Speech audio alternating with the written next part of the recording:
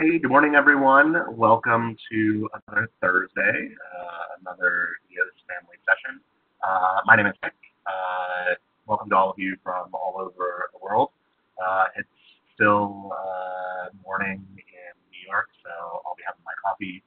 David's joining us from the West Coast, and I'm not even sure the sun is up over there. Very much morning on the West Coast. So thanks all of you for joining us again. We are pleased to be able to bring you hopefully some really useful information while we have some extra downtime. This is a part of our study hall. Study hall is what we've been putting together, including live webinars on various subjects, putting together videos of the day and AMAs on Instagram and things like that. So if you're interested in more information, check out etcconnect.com/study hall. That does require my ETC login, so feel free to check out more stuff there. And all these sessions do get recorded, and we post them on the ETC Study Hall page on YouTube. So feel free to hop on over there if you miss a session. Today, our friends Hog folks will be putting on Build That Fixture. And then there's a special Hog event tomorrow, which is Welcome to the Third Party, which is Mark Lawrence discussing integration with Hog. So that will certainly be a good session if you're interested. Also, Rob Crane, the illustrious Rob Crane, will be presenting the third session in our augmented learning series. He's going to cover objects, aiming, and XYZ palettes. AIM, if you've been playing along in the beta, has just undergone a major renovation. So we think for better. So you'll want to hop in and get a quick little tutorial from Rob on how that functions. So for today, we have Mr. David Kane, who is Thanks, Nick. My 9 a.m. Photoshop clipping edit for us. And so again, Rob and I are here to help facilitate, but obviously the star is the David Kane. So ask questions in the Q&A as things come in. We're going to try our best to keep things on topic with what David's covering. We will kind of try and wrap up the main bulk of stuff before 1 p.m. Eastern, so that if you want to hop over to Hog, you can. But obviously, if there are any lingering questions or anything that you want to talk about, David has very kindly offered to stick around for a few extra minutes, and we'll answer any questions we can. So, without further ado, I'm going to turn it over to Mr. David Kane for EOS Family Effects. Mr. Kane, you are in charge. Oh boy, everybody look out. Alrighty, let's see how I can do this. That worked. Yeah, cool. All right, cool. Hi everyone, thanks for coming. Welcome. So we're going to talk about a couple things today. As I was putting this together, I decided it might be best to tackle a couple things that are super powerful, but I think are often misunderstood. So we're going to talk about some effects line order stuff to start the day, because that's going to carry us through the rest of it. We're going to kind of dive deep into grouping and trail and how that they relate to each other and how that interacts with offset. And then we're going to end the day with a couple newer features. Break mode, which actually is in 2.9, but hasn't really been given due diligence anywhere yet. And then variables, which is new in 3.0 and still is undergoing some work. So I am doing this in the 3.0 beta. So there will be a show file that comes out to this. And if you do want to play along, you need to be on the beta for that. And the forums are the place to go get the beta. All right, so I've got this little rig here, this little augmented rig that we made for this. It is, purely something that we've made so we can view running some good effects here. So before we get started, one thing we want to talk about is how effect line order is going to change how we view an effect, right? So I've started here. I don't have any effects, right? If I was to look at my effects list, I'm starting with basically a blank show file, just like you guys would. So we're going to build it all as we go along. And I think that's one thing that's really important to me is there's no secret sauce, right? Like a lot of us may start our shows with pre-built files, but the effects we're coming in with and all the tools we're coming in with, they're just tools, right? Like I may have a hammer I've worked with for years, but it's still just a hammer. So today we're gonna work on actually establishing some of those tools. So I'm gonna go ahead and I'm gonna create an effect, and mostly what we're dealing with today is we're gonna deal with absolute effects, and we're actually just gonna pretty much live in the world of two-step absolute effects. It's crazy what you can get done with just 2 steps and then working with your grouping and your trail and your offset. And I want to talk about the difference between these 2 lines here, right? So right now our default EOS is 0 over a background state. I'm going to go ahead and label this 0/background, not DK, BKGD. And then I'm going to create another effect. So I want you to be absolute. And I'm going to change this to be a background over 0. Right? And if we play these back, BKGD 0. Right? If we come back into live here and we play these back on, say, let's say fixtures 1 through 10, right? Over into full because it's going over a background state, right? As I toggle between these, it's actually going to look like not much is changing, right? I mean, you can see the effects kind of restart, but it looks like it's the exact same thing. But they're not. They're actually doing really different things. It's important to understand how that works. So if we come back into our effect editor here, and I actually change the trail on both of these, so let's change the trail on this to 25%, and we're going to change the trail on the second one to 25%. Now, we are playing back on effect 2. If you remember, effect 2 is our background state over 0. And what we have right here is we are actually running that background state over that background state or that intensity state coming from our manual data here over a state of 0. If I was to select those channels and I was to run the other way around, we are actually now running that 0 step over the background state. So depending on whether or not we want to run, say, a bar of light or a bar of dark, the order of these steps here really matters. And that's one thing that I think we really need to grasp before we move on to dealing with some of these other steps. All right. So before we kind of get a little deeper, let's take a moment and let's talk about grouping and trail, okay? Because I think they're 2 things that are often misunderstood, but they're worth taking a moment to talk about.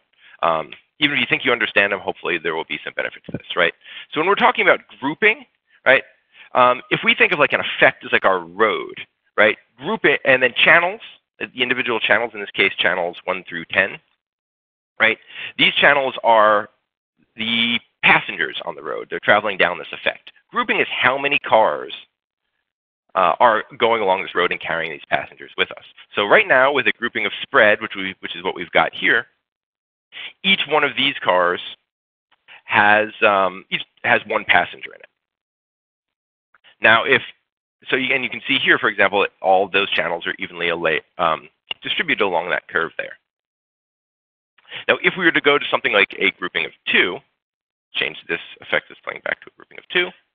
Right now, we can see all these passengers shove into 2 cars. So we've taken all those channels and they're playing back at 2 points along this effect. Right, we change this to a grouping of, say, 4. Right now, we're taking all those channels and we're shoving them into groupings into 4 cars. Right. We can also have the grouping. We can have more cars on the road than there are passengers. Right. So we're in the age of autonomous vehicles. We've got a bunch of cars that have passengers in them, and a bunch of them don't. So right now, I've got these 10 channels in augmented here running in a grouping of 4. But if I change that to a grouping of 20, you're actually going to see this effect run. I'm actually going to make this hard-edged and not soft-edged, so it's a little easier to see. And you can see it actually goes all the way white, and then it goes all the way black, all the way light, all the way black. And that's because this effect continues to run on channels that aren't there. Or in other words, all of the channels squeeze into the first 10 cars, and then the second 10 cars are empty. Okay. So this is directly related in a lot of ways to trail. So if we think of grouping, as the number of cars, trails is the distance between those cars. So I'm going to go ahead once again, and I'm going to change this back to spread here. Great. So trail, it's going to evenly distribute these cars on the road. So right now, we are seeing that at any given time, half these channels are dark and half of them are light. And that's because we are doing math and we're evenly distributing this. Now, if I change my trail to solo here, right, we are going to have just one car going down the road at a time. And here we can see just one car, light, the next car, light, the next car, light. If we do a trail of 50%, right, one light's going to get halfway through, and the next light's going to go. So we can see that as one light starts turning on, the next one turns off, the next one turns off, the next one turns off. Again, because we're looking at a effect that is, right, we're looking at effect here that's a 0 over a background state. So remember that our on state, if you will, in this case, is 0, not background. Right, we change our trail to say 25%. These cars are going to get closer together. Right, so as we increase this trail, these cars are going to get closer together. Change it to 10, you can see that these cars get closer together. So what this really results in is that as the trail gets narrower, right, our band, right, if I change this to a trail of 1, our band gets wider. Okay, so we can see here we have a wider band. So we often are using trail to control the size of the band that we're running. Let's come back in here. All right, so let's go back into live. Let's stop this effect. All right, so we're going to actually use our background over 0 effect because I think it's a little easier to see. 1 through 10. I'm going to grab that. We're going to run this effect. I'm going to make this hard edged again, just because I think it's going to be a little easier to see. Right, so now we have this spread. Oops, I missed one. We have this band running. If we come in here and sure enough, if we shorten this bar to 10,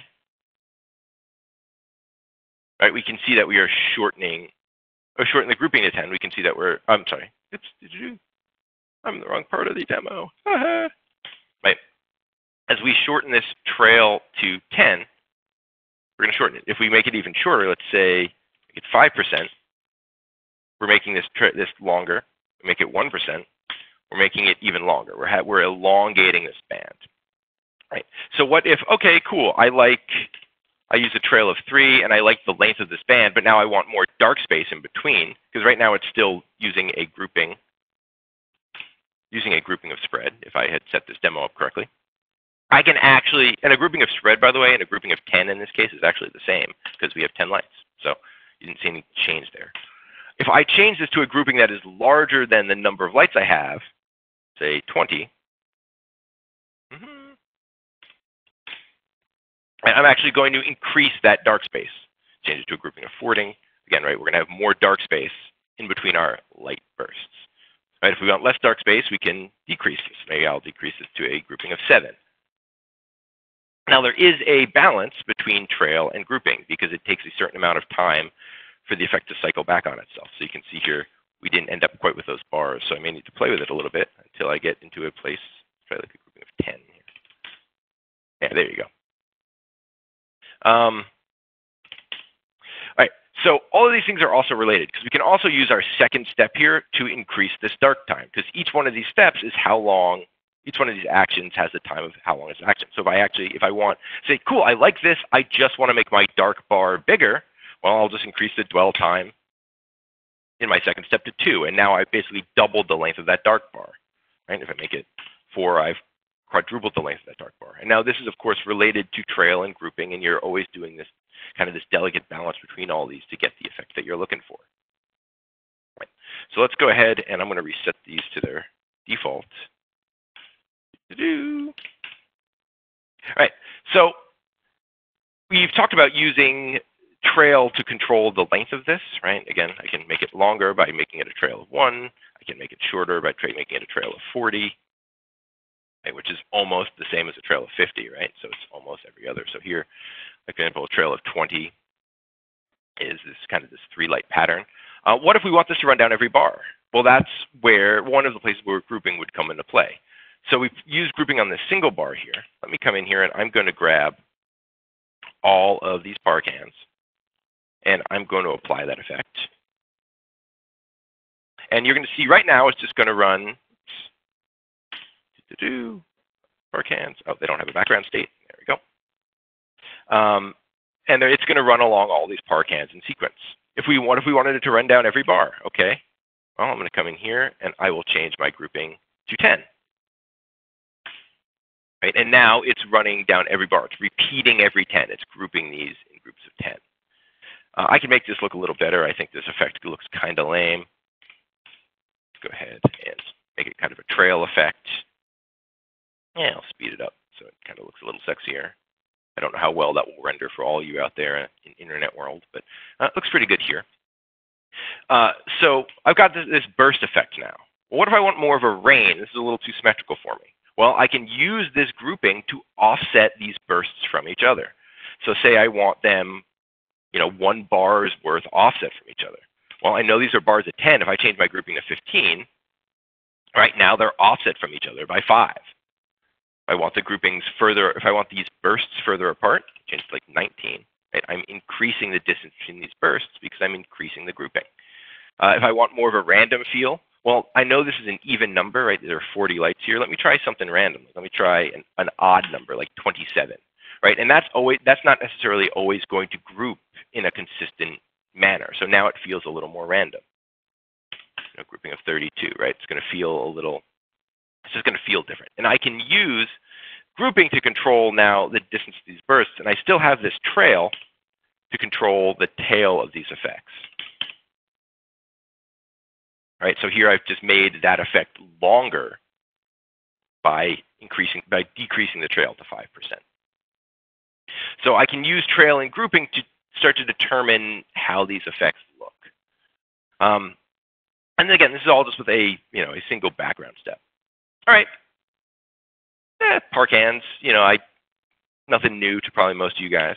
So let's take this one step further. Now we can also use grouping to provide some directionality to these effects. So I'm going to stop these, get rid of them. So we have these X bars here in the background, and I want to run some interesting chases across these. So I'm going to create a new effect. Oops. Create effect 3 here. This is the point of the show where I get lazy and I kind of stop labeling stuff. Actually, you know what? I won't. The world is watching. Good habits matter, right? Another background 0. This is for the X bars. Right. So I have this default effect now again with a trail of grouping and spread. And I'm going to go ahead and I'm going to run this on those X bar cells that are back there. These are multi-cell fixtures. They are patches multi-cell fixtures I have. For my convenience here, you can see I have an X bars masters and X bar cells group here. I'm also running the master intensity of the X bars out of a submaster for this demo, so I can just make sure that they're up at full, and I'm not always messing with that. So I'm going to take that, and I'm going to go ahead, and I'm going to grab those lights, and I'm going to run this effect. And here we go. I've got this linear effect running left to right.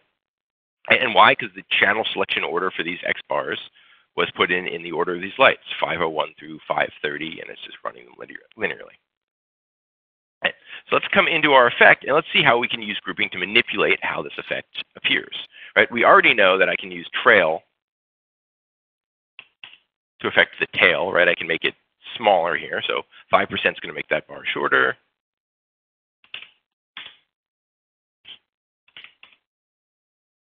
Or make that bar longer, rather. It's going to make that bar longer. And there's some interesting stuff when you get into numbers of lights that are this large, right? Because right now, even, if I choose a trail of even, I'm wrong, working in the wrong effect. If I make this trail of even, it looks like my bar is really wide. And it's like, oh, well, wait, like 1% is supposed to make this bar wider. That bar got shorter. Why is that?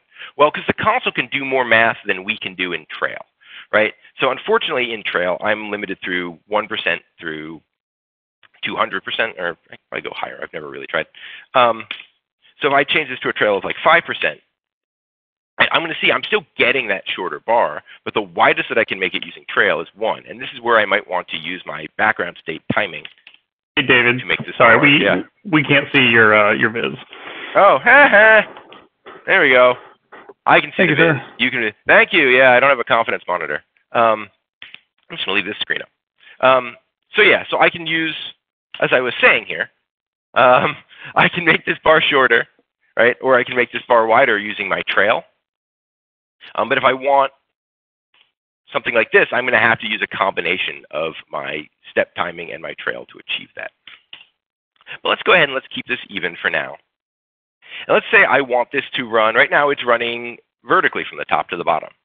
Let's say I want this to sweep left to right. Well, I know that each of these X bars has 20 pixels. Let me change my grouping to 100. And now I'm going to change the directionality of that effect running left to right because it's grouping these together in sets of 100. So now I'm moving that left to right. But if I like this, but I actually want 2 bars running across. Well, if I divide this grouping, if I'm getting 1 bar with a grouping of 100, if I change this to 50, I'm going to get 2 bars running across. I change it to 25, I'm going to get 4 bars running across because it's a halving and a doubling, and it's still doing that math, and it's basically rerunning the effect, or it's recycling through every 25 fixtures. But then I can use numbers that aren't even to apply additional directionality to this.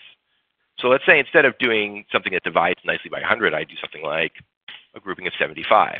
Now I get kind of these diagonal effects because it's offsetting each one of these, and I get this kind of diagonal look. If I want it to go, let's say I want it to go from the bottom left to the upper right, I can choose the 125, and it's going to offset in the other direction. So now I can start getting this, providing directionality with these effects just by using grouping. And I of course still have all the benefits of my trail to make this shorter and longer if I want. Right, so now I kind of have this cool trail effect here, and then I can make it longer or shorter depending on how my trail and my grouping interact. What if I love this effect, but I want it to run in the other direction? Well, this is where offset comes into the picture. It's like, oh, great, I love this effect, just make it run backwards. Right? EOS cares a lot about channel selection order. We have this great tool for channel selection order, offset, and it's gotten even better in 3.0. So I'm going to go into my offset tools. First thing you might notice is, hey, I've got this cool new offset graphic. Awesome, that's kind of going to show me what my channel selection order is, and particularly if I'm running effects, the order that they're going to run. So I'm actually going to come here and I'm going to reverse this. Now we actually see that little yellow bar moves from right to left. I'm going to take that, now I'm going to run my X bar effect. And it's going to run in the other direction because the grouping in this case is handling the diagonal look, and we are using offset to handle the directionality. Right, cool. So let's go ahead and stop that effect. Let's create a new effect. Let's create effect 4. You're going to be absolute. We'll start you looking the same way, and then we'll change you later. Should be 0. Great. Right. So now let's take the same effect. We're going to grab our X bar cells here. You're going to run that effect. Great. Same thing. Let's see how using offset is similar to grouping, because offset and grouping share a lot of things in common. And then you can also combine those to like stack that grouping order. So I've got all these selected. If I choose to use offset with a number of groups of say 100, and then I run that effect. I'm sorry, I meant to do. It's going to look the same. Why is it going to look the same? Because they're in series of 100. But if what I meant to do is a number of groups and I interleave them, interleave is going to shuffle that stuff like a deck of cards, right? So now, number of groups, and I want number of groups 100, and I want to interleave it, and I want to run that effect. And now I've got that left to right bar, because again, I'm using that 100, and remember that 100 is every 100 pixels, and then I am interleaving those together. So I'm using the first pixel from the first line, and the first pixel from the second line, and the first pixel from the third line, first pixel from the fourth line, so on and so forth. And now the benefit is I can work within this, and I can use grouping and trail inside of this to further manipulate it. So I can still have, I still have control of the length of this with my trail here. If I change it to 5, it's going to be shorter. Change it to 2, it's going to lengthen it out a little bit. And I can also still use grouping. So now let's say I change the grouping here to 50. Again, I'm getting that same look that I did before, but now the left to rightness, if you will, of this effect is baked in the channel selection. So now I don't have to worry about necessarily working in group multiples of 100 to keep that, right? If I come in here and I change this to a grouping of 75 now, right? Remember before, a grouping of 75 gave me that kind of diagonal look because it was offsetting the lines. Well, now because those lines, that horizontal chase is locked in at the channel selection order level, I can use grouping to manipulate how big this line is, how frequent this line is, right? Because again, this is just the repeat. So it's cool. So I can start to combine these in really interesting ways to get the effect that I want, right? So what else? Now we've started kind of diving into offset. What else do I have at my disposal there to work with? So let's go back into live here, and let's reselect these fixtures. And also notice that when I use my selection tools here, when I use select last, I actually get this offset back on my command line. So I use that a lot as a shortcut, so I don't have to continually hit the soft key for offset to get into that. So let's go ahead and actually, I think what I do is let's change this back to the default here. Great. Right. So let's reselect this, and now we're going to select this whole group. And what if I just want it to go from the center out? I want it to chase up and down. I want it to mirror the whole group out. Well, I have that mirror out. You guys are probably I think a lot of you who especially do effects often are familiar with mirror out. And I can run that. Now we can see I have this linear chase running because without any other modifiers, this is going to run in the channel selection order. And it divided this channel selection order in half. And it's running it top to bottom. Cool. So now because I've defined this at the selection level, I can then use my grouping and trail like I would expect to manipulate, for example, the tail of the selection. So if I want shorter bars, I can use trail to make the bars shorter or longer. And by the way, remember, if I say I'm down to 1% on the trail, I'm like, oh, I just want it a little longer, and I can't go any shorter than trail, well, that's when you can dip back into my dwell time here. I can come in here, I can double the dwell time, and it's going to increase the length of that bar. So there is this interplay between the step timing and the trail timing. Or, so let's set that back to 1, and set this back to spread, or even rather. Right, and then I can also have my group. I can still maintain that grouping. So again, I can use this grouping to adjust frequency here. So now I have, 2 bars running to the right on the top and 2 bars running to the left on the bottom. And it's because I've mirrored the selections and then I'm using the groupings within those mirrored selections. Cool. I don't know if any questions coming up about this yet, but all right. So we've dealt with how offset and grouping and trail kind of begin to interact. Well, what about those diagonals? Is there a way to do that from the offset? Well, yes. So I'm going to grab those lights again. And now let's use our offset and let's use our number of groups. And we remember these numbers from before. Remember 75 is what made those go in our diagonals before. So a grouping of 75. Oops, keep reading and interleave them because I'm looking at the monitor. Right, so now we've got kind of those diagonals again. Okay. Because now why did I need to choose interleave there? Well, because remember, interleave is going to shuffle that. So we can actually look at the difference. Right? If I just have this number of groups 75 effect 4, it's going to break this into 75 groups. But those 75 groups are going to be linear, and we can actually see that down here. So it's actually doing these in blocks of 8. If I interleave it, you can see it's actually picking a different cell from each fixture. And that's what gives me that diagonal feel. So another way to think about it is grouping at the effects level is always doing an interleave. If we want that same sort of behavior out of offset, we need to make sure to specify interleave.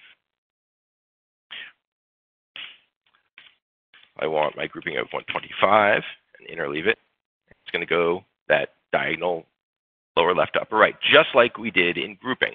But now we can use, again, the benefit of doing this at the offset level is we're not hamstrung by the effect because now we can do whatever we want inside the effect and that's totally available to us. So again, I can adjust, trail wouldn't necessarily affect as much of it, but grouping, that's probably a terrible grouping for that. But now I can use my grouping to do all sorts of interesting stuff within that selection order. And again, this is kind of a example here of like a snake eating its tail. where it's running a little too fast for the grouping and it's catching up with itself a little bit. But actually, I think it's kind of a neat effect. Again, and if we want more, remember, if we want finer grained control than we can get with trail, so say we wanted these bars to be thinner, again, I can just increase my background state here. Say that I might change this to 0.5, right? And I'm going to get these thinner bars. And I can manipulate that dark space and that light space by depending on how long these dwells are. All right, so that's stuff we've already had. It's stuff that you may have already played with. None of this may be new to you. There's a bunch of cool new features in 3.0 for offset tools that really takes us to the next level. And that's why we've started kind of here at the ground up and built up, because I think it's really important to get these basics down before we kind of get a little more advanced. Hey, David, before we hop on, I've got a question from John.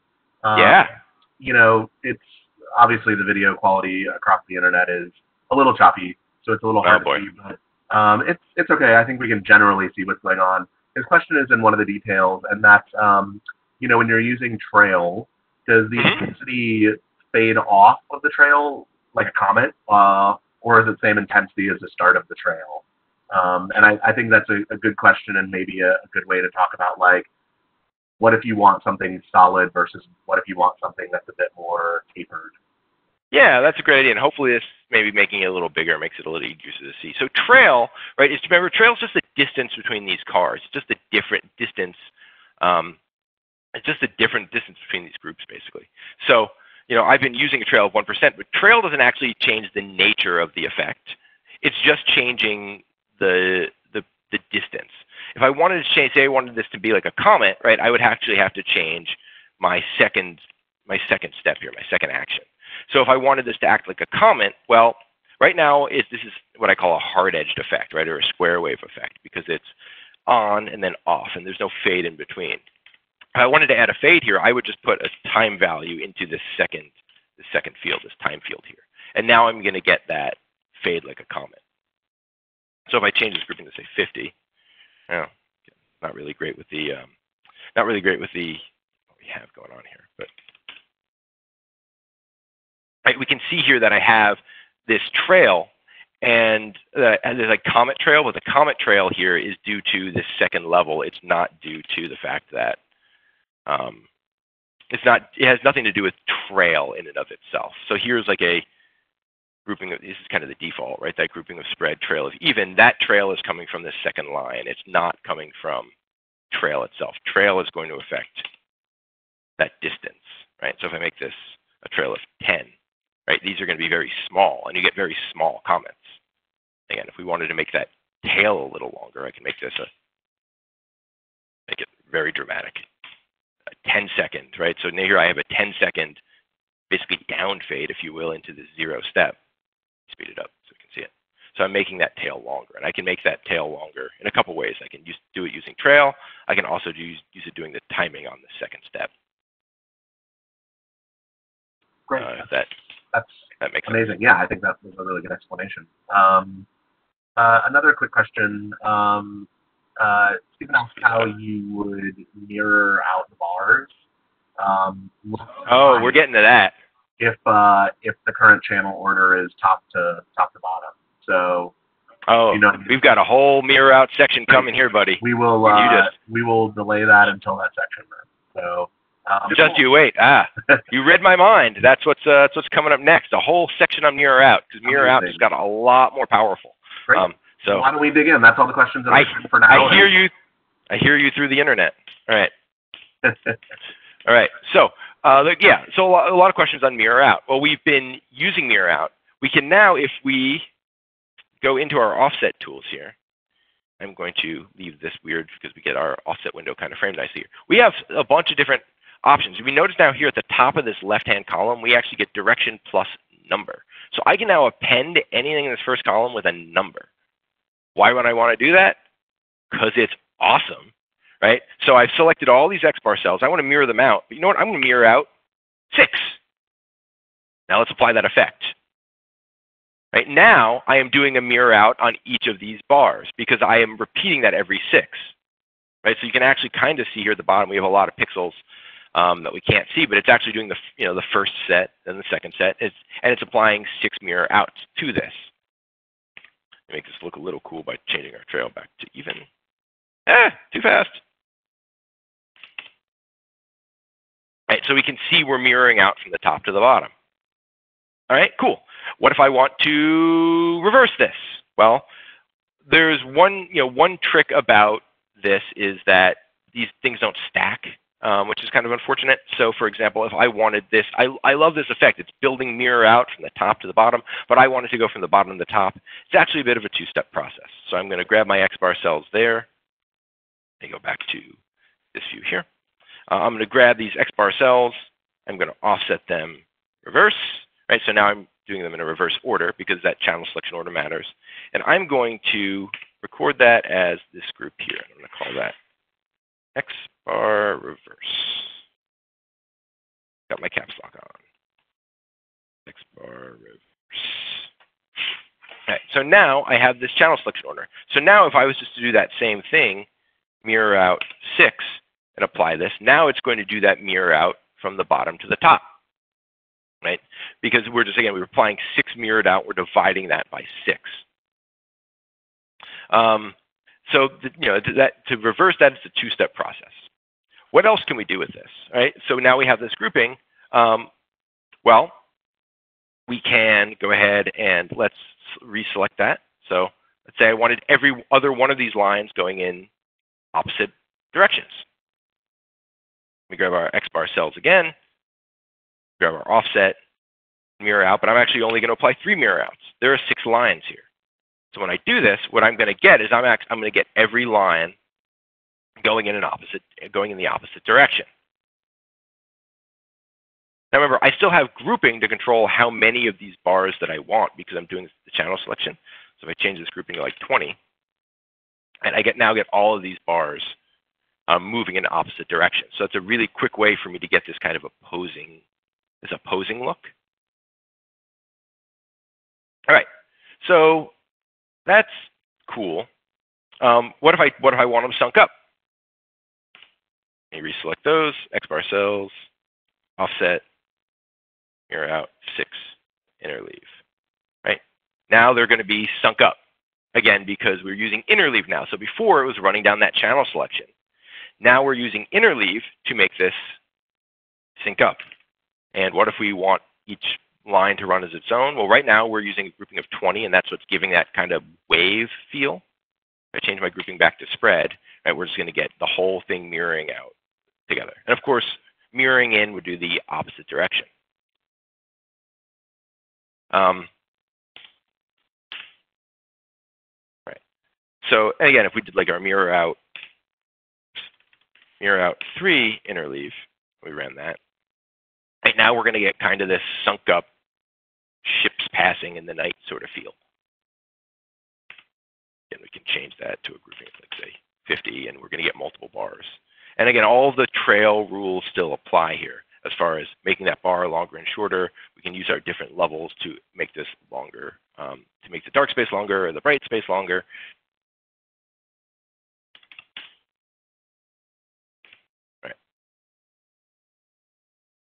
Just want to make sure I covered everything I wanted to talk about that. The big benefit here is, again, we're not getting locked into grouping at the effect level. We're using the grouping at the channel level. All right, so let's say we want, we can use, I'm trying to read my notes here as well. Right, so we want to, we can also use this to control like density, right? So I'm going to create another effect. Let me go ahead and stop this effect here. I'm going to create a new effect. I'm going to create effect 5. Oops. Thank you. And I have here I did make a full white preset, which is going to bring these pixels to full in white. Imagine that. And I'm going to use that to start. I want maybe to do like a little bit of a random strobe sort of effect. So I'm going to go ahead and I'm going to create a full white over a background state effect. That's fine. I'll leave it. It'll look a little bit like a sparkle because it's all fade and no dwell, right? So it's going to fade on and then immediately start fading off. So kind of feels kind of sine wavy. It's technically sort of like a sawtooth, but right, so I'm going to go back into live, and I'm going to apply that to my XBAR cells again. And it's like, okay, cool. It works like we expect. It's running from the top to the bottom. I want to make this look, look a little nicer. So first thing I'm going to do, well, let's take these cells, let's make them red. So we're running it maybe over red. And I'm going to take those cells, and I'm going to put them at 50 so it's a little brighter. Right. So first thing we're going to do, right, if we want a random chase, we're actually going to randomize this, right? Offset random. And I've got this little shimmer sparkle. Not bad for right off the bat. But now we can use these things we've learned about grouping and trail to further, to make this sparser or denser. So if I come back into my effect editor now, right, I want to make this, I'm going to start here at making this 1%, trail of 1%. Reason being is because I know there are more lights here than I can do anything with trail. Like anything, I know that anything larger than 1 is actually going to make my trail sparser, is actually going to make my density sparser, right? If I change this to like a trail of 5%, right? It's going to be sparser because there's more than 100 lights. So 1% is about as small as I can get. So now I can either use my dark and my light timing, but that's going to affect how long these fades take. And that's not really what I want to do because I don't want it, I like the speed at which it's working. I just want it denser. So this is another place with a random selection where grouping can be our friend. Now remember, the total number of pixels can also be, so spread in this case is the same as a grouping of 600 because we have 600 pixels here. So if I want twice the density, let me do a grouping of 300. And I'm going to double the density of this strobe effect. I want 4 times the density, do a grouping of 150. Right? And I'm going to basically, I'm grouping this into 150 groups, and it's going to effectively double the density here. I can affect this off time, right? If I want, I can fine tune this sparseness by using the timing of my background state to work within this to really kind of fine tune that and dial that in. Let me change this to like 10 seconds here. You can see again, we're back to this very sparse look. And I can work between grouping and my background state here to fine tune the density of this. And if I want it to be on a little longer, of course, I can change my dwell time to 1, and then the on state, right, the strobe will happen for longer. If I want it to be pops and not fades, I would just change this, right? So just like, remember, trail doesn't affect that fade off, trail just affects the distance between these. So here I have a trail 1, and they're just kind of doing their little poppy thing. So this is pretty good, but I want it to be a little blockier. I want this to work in blocks of, let's say, 2 or 3. Again, this is another one of those 2-step processes because we can't yet, although we will soon, hopefully, be able to stack these offsets. So I'm going to come back into live here, and I'm going to actually grab those XBAR cells again, and I'm going to come into offset here. And now, if I do random number of channels per group 3, it's going to randomly put 3 cells into each group, and that's not what I want. I want to be able to randomize blocks of 3. So again, this is kind of a 2-step process. I'm going to grab that. I'm going to say I want 3 channels per group. I'm going to put that into a group here. I'm going to call that box 3. Right. So now if I run this, right now it's just going to run linearly. So what I want to do then is I want to grab that group, which contains this in these subgroups, right? These blocks of 3 subgroups, and then I want to randomize that. So I'm going to take that, and you can see that it shows up here in my channel selection order as these blocks of 3. So when I randomize that, it's going to randomize those blocks. So now as I run this, right, we are having this random popping on blocks of 3. So if I want to do this kind of blocking, I want to make sure I want to make the group that contains the blocks of 3 first, and then I want to apply a random to that. Let's say we want to create a look on stage where every other X bar is mirroring out. So first one's mirroring in, the second one's mirroring out, the third one's mirroring in, the fourth one's mirroring out, so on and so forth. That would be a really time-consuming process to type in manually. So luckily we have some offset tools here to help us with that. I'm going to stop the effect just as pretty as it is, so we're not kind of looking at two things at once. Let me reset this effect here. Do 1 and 1 and 0. Awesome. All right, so first thing we want to do is, this is, again, another two-step process. First thing we want to do is we want to create a situation where we have all of the lights mirroring out together, right? Well, there are 30 lights, so I know that I want to use a mirror out of 30. So if I was to grab these X-bar cells and mirror them out, 30, and run that effect, now it looks like it doesn't look like it's doing it, but if we slow this effect way down, oops, other direction on the encoder, let's do like 10 seconds. Right, you actually can, well, I can see here, I'm sure it's probably pretty choppy on the interwebs, but they're actually going in order and mirroring out in order. So then what we're going to do is we want to record this as a group. Now I don't need to run the effect to record this. I just am running it to kind of show what's happening. So we have my offset mirror out 30, and I want to record this as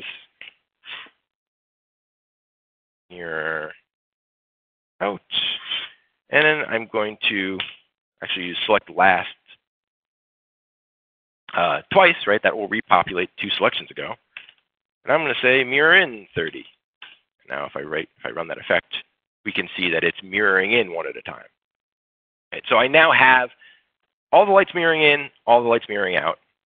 I only care about the channel selection order at this point. I know this isn't what we want the effect to look like. I'm going to record this as mirror in.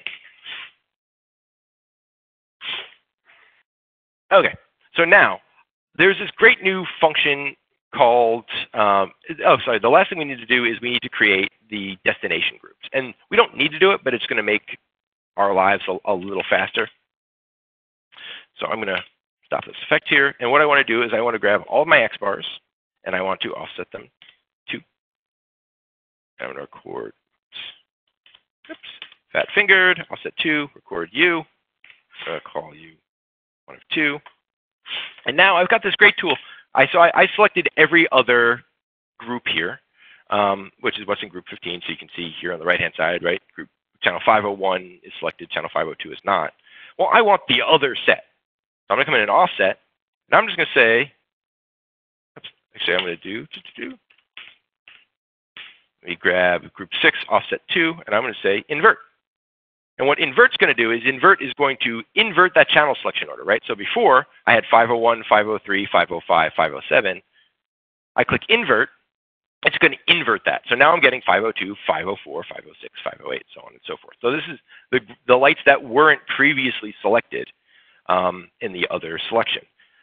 In an offset of 2, that's not so bad, right? 1, 2, but maybe I want one group to have every 4th light and another group to have the other 3 lights that aren't in the other group. And invert's a great tool for that. And I'm going to record this as 2 of 2. So now I have my, basically like my source and my destination groups. So I'm going to grab every other light. I only care about the cells, so I'm going to post cell to my command line. And then I want to use this really cool tool called recall from group. You know what? Did that not? Why did that do it? Should have posted. Sorry, guys. Should have posted. I think it'll work anyway. Order from group. And what this is going to do is this is actually going to take a group order from another group. So remember, I had made that mirror out group. So I'm going to go ahead and I can't tap on that yet, but they just fixed that in SCR.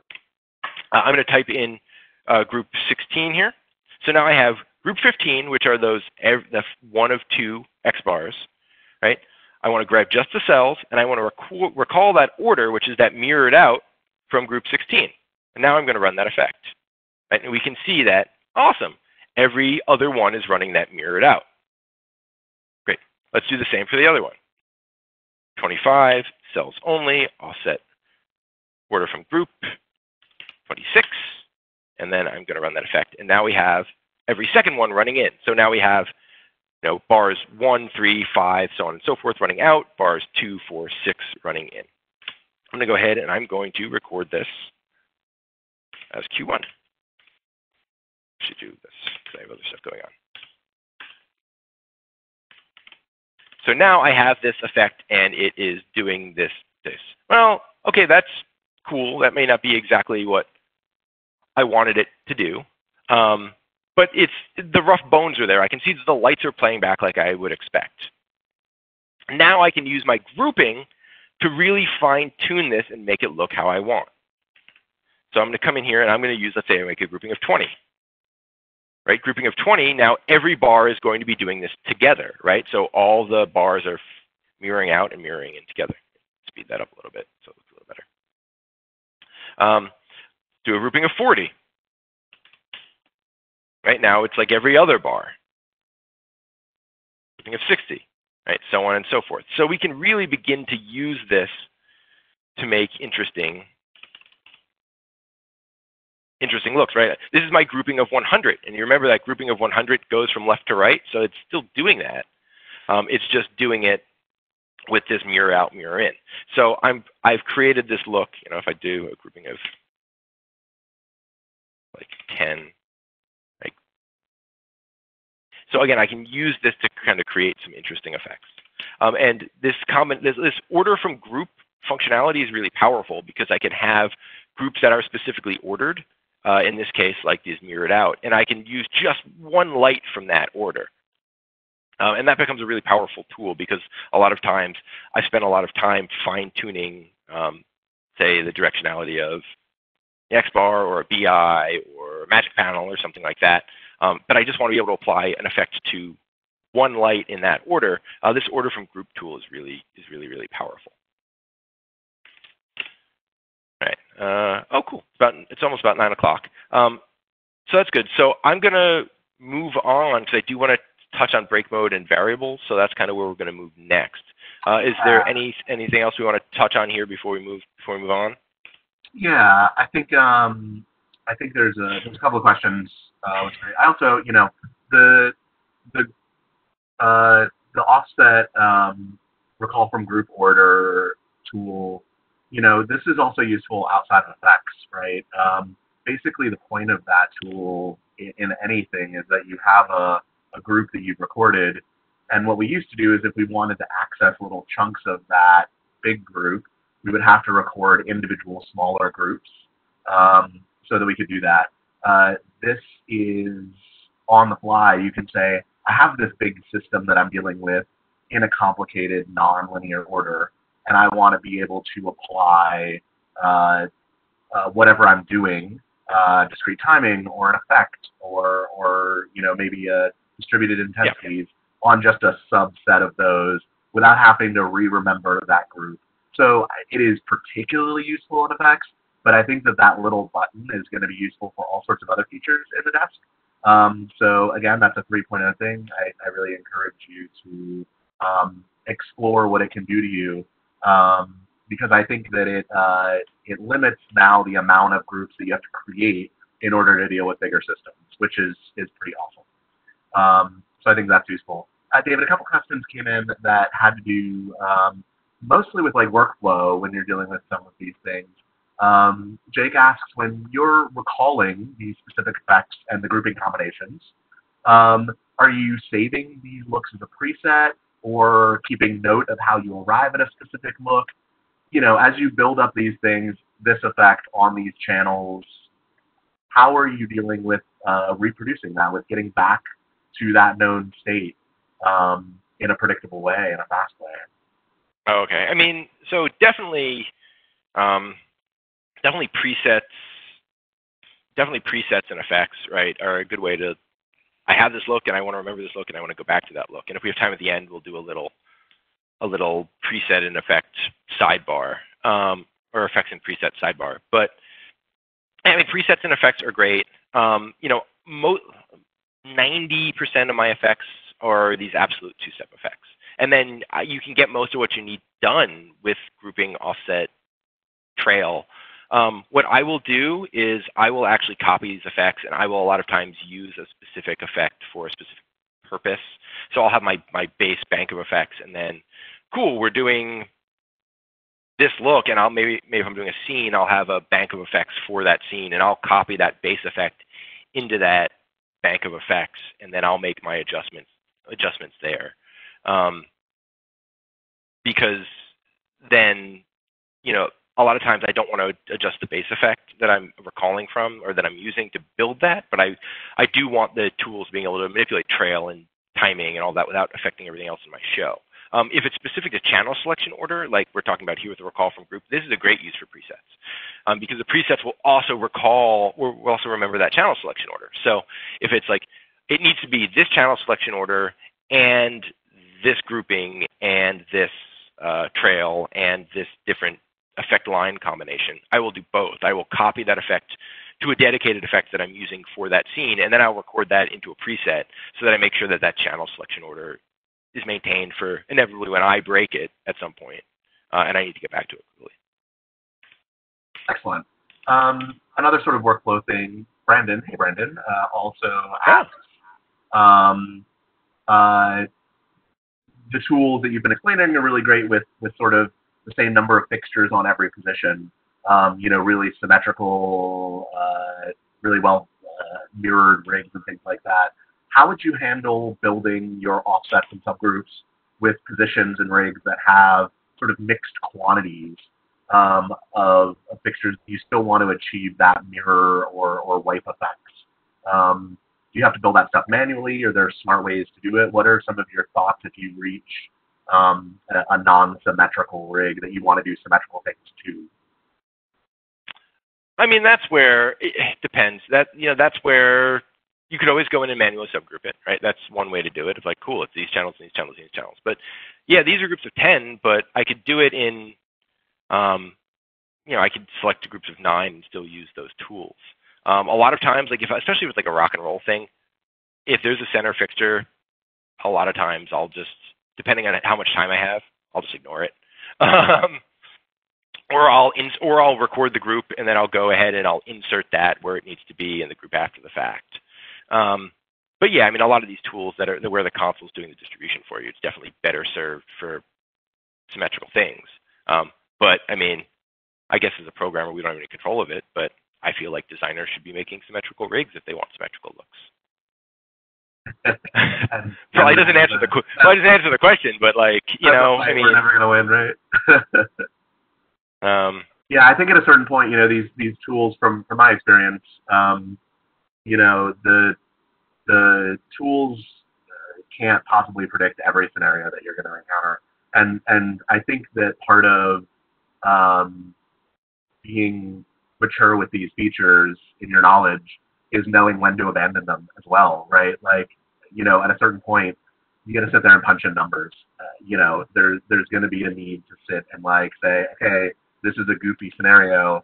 I need to take the time to prep myself because the board isn't always going to have the answers. So I think being smart about it is, again, not only knowing what the tools are capable of, but knowing what the tools are not capable of.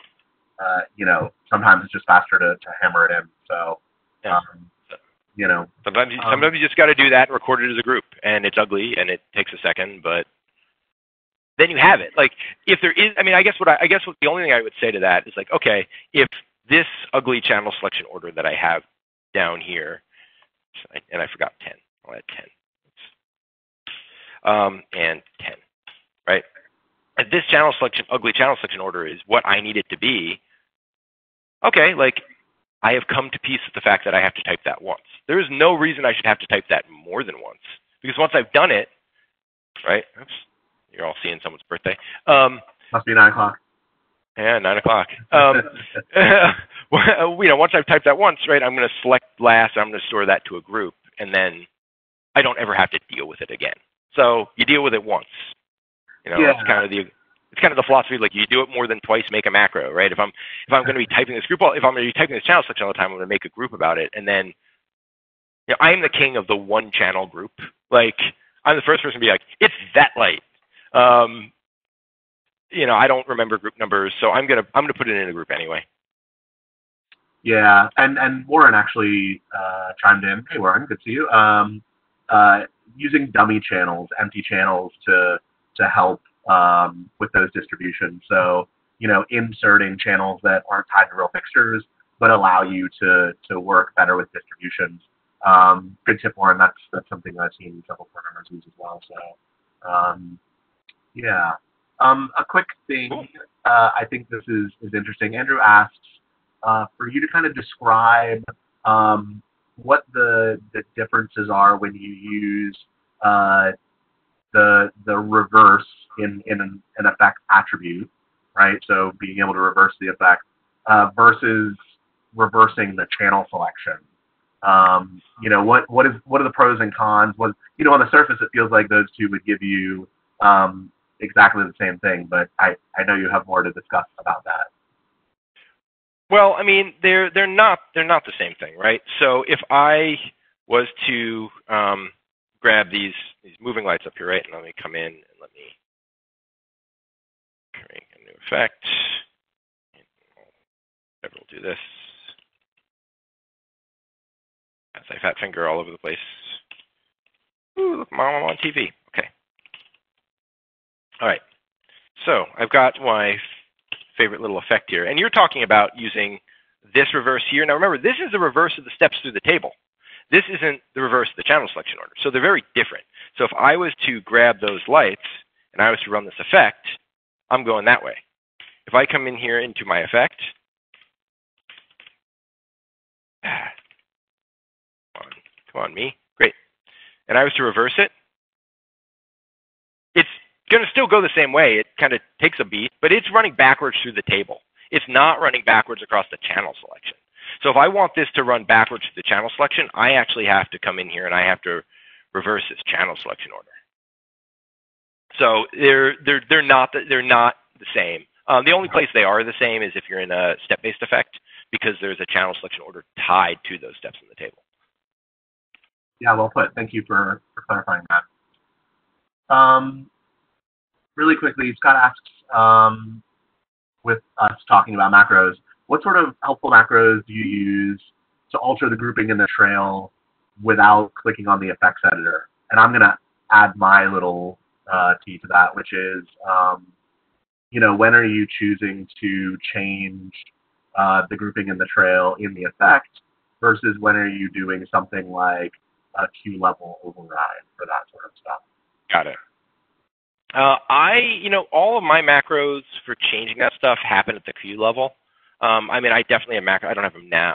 Not the show file is pretty blank, but I definitely have because I run off mostly stock effects, and I run in a market that they want to see it right now. Like, there's no time for putting the wrong thing on stage and then finessing it. Like, they want to see right now. I have macros that'll go in here, and they will come in here, and they will actually, I have one that changes the rate to 50. And I have one that changes the rate to 25, and one that changes the rate to 125. So I can run an effect, hit that, and it's going to slow it down or it's going to speed it up. And honestly, at least in the markets that I work in, which I do a lot of film and television, high-end commercials, stuff like that, I can store that away. And if all I'm doing is changing the rate or the size a little bit, and I'm not making any effect level change, that's fine. The number of times cool, we just needed to do strobe thing. Oh, it's too fast. Oh, that's great. There's no reason I couldn't come in here, grab these lights, randomize them, apply that effect. Oh, that's great. We just need it to be a little faster. And then I just run my macro that makes it 150. Oh, that's great. Let's go. And we're going, and that's a macro push for me. And then I can just record that and move on with my life. Again, for things like feature films and television, single camera television, I'm doing a lot more of that at the effect level. Not all the time, right? Sometimes I'm doing it, but I'm doing a lot more of that effect level, and I'll copy those effects in because that is archival. And we may need to come back in that in 3 months or 6 months and reuse that exact same situation. And if I need to recall these channels or I need to do something funny with them, it's just nice to have it all in one package. Yeah. But I look at them as different tools. Like, I don't know how to explain it. Like, I just don't. They're not the same tool to me. Well, and we sort of talked about this with a lot of things in the desk with, presets and just everything, how you organize stuff.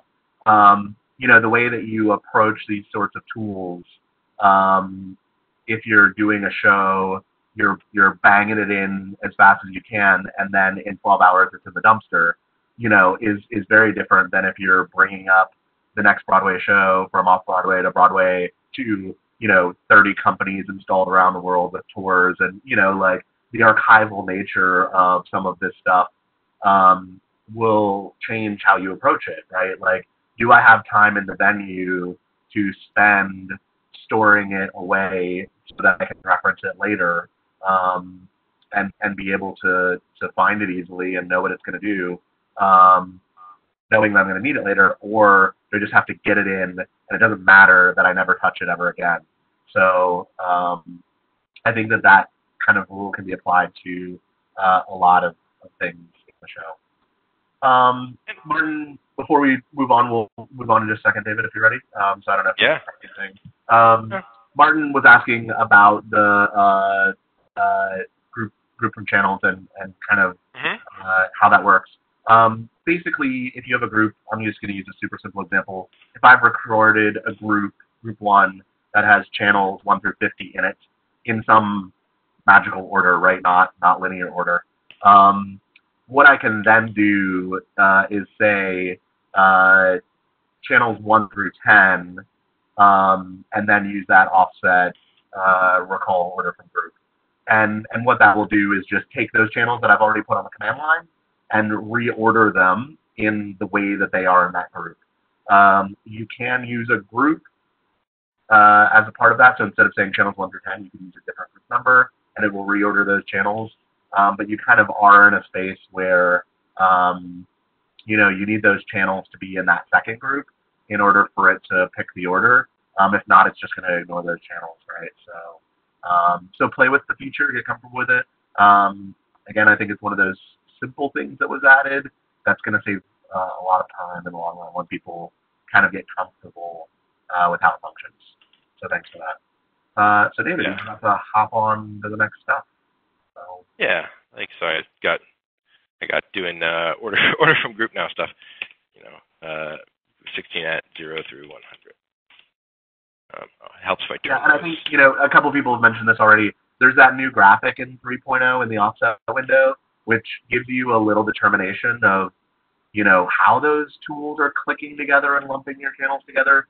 We're trying to give you some visual indication of if I do mirror out and interleave and group by 5, what's happening, right? So I think that little tool is a really, really useful addition to help out, especially as these offset tools can get a little bit more complicated. And hopefully you see the selection you want before you even apply it to stage. Yeah, exactly. Like here we can see like, oh cool, this is what I don't have an 11 through 20 because, well, anyway, it's the way I number things. But here you can see it's like cool. Like I have 20 lights. Here's what a mirror out with mirror out 3 interleave is going to look like. It's divided into 3 parts, and it's mirroring it all out together. And I can see that before I do anything, before I run anything on it. Which is kind of nice. All right. Well, yay. We're about done after, so let's go until we're done, and then we'll sit around and answer questions. So pressing. Yeah, it's time for the new stuff. Break mode. Woohoo!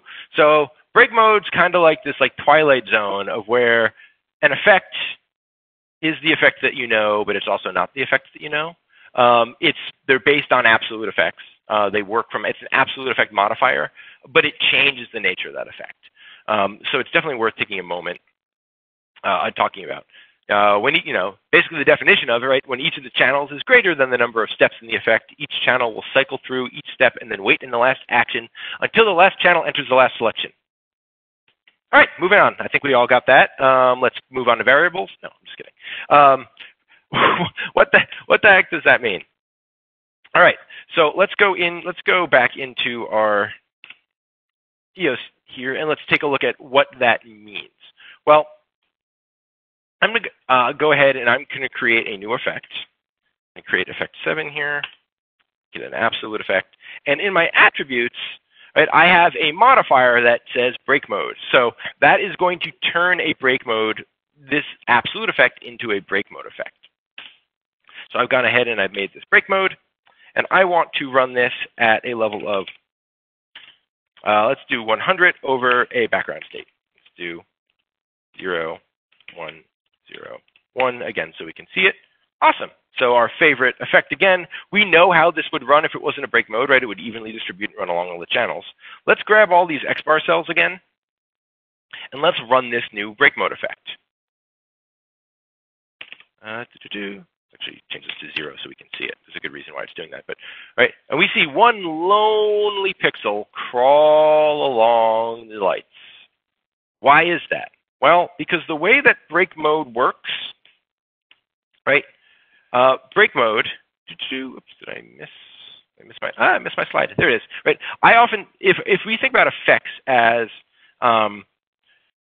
typically we think of channels. We think of the effects, the actions being divided across channels, right? So the effect is running across the channels. When I think of a break mode effect, I think of the channels running across the effect.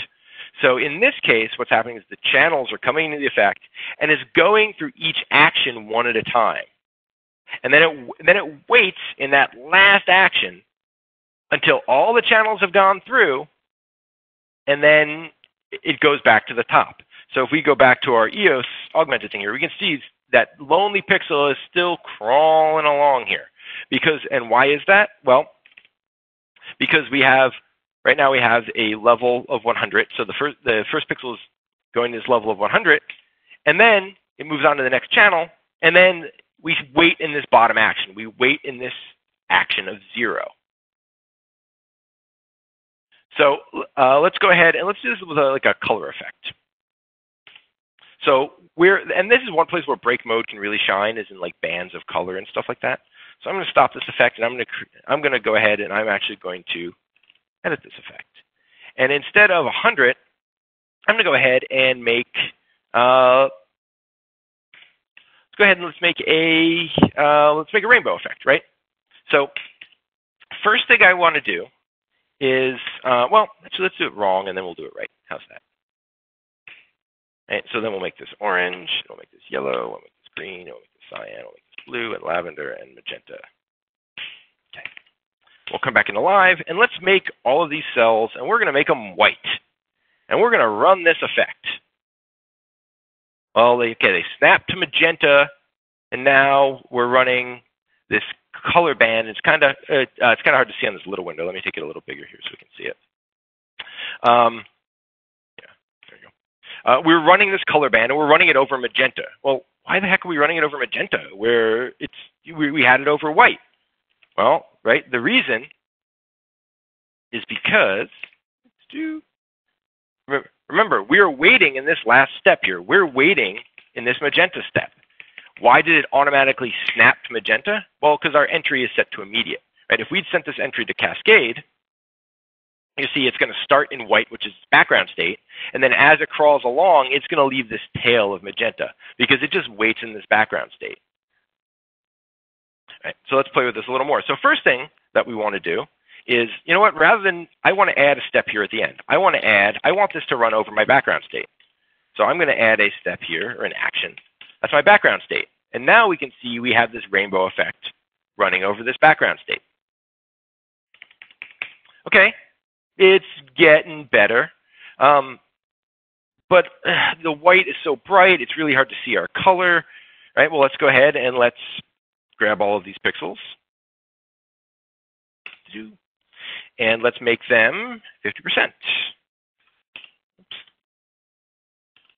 That's as I'm doing like 17 things at once. All right. Well, now our rainbow is really hard to see because it's dimmed down with it. Oh, well, we want this to come up to full as we run it. So I'm going to go into my effect.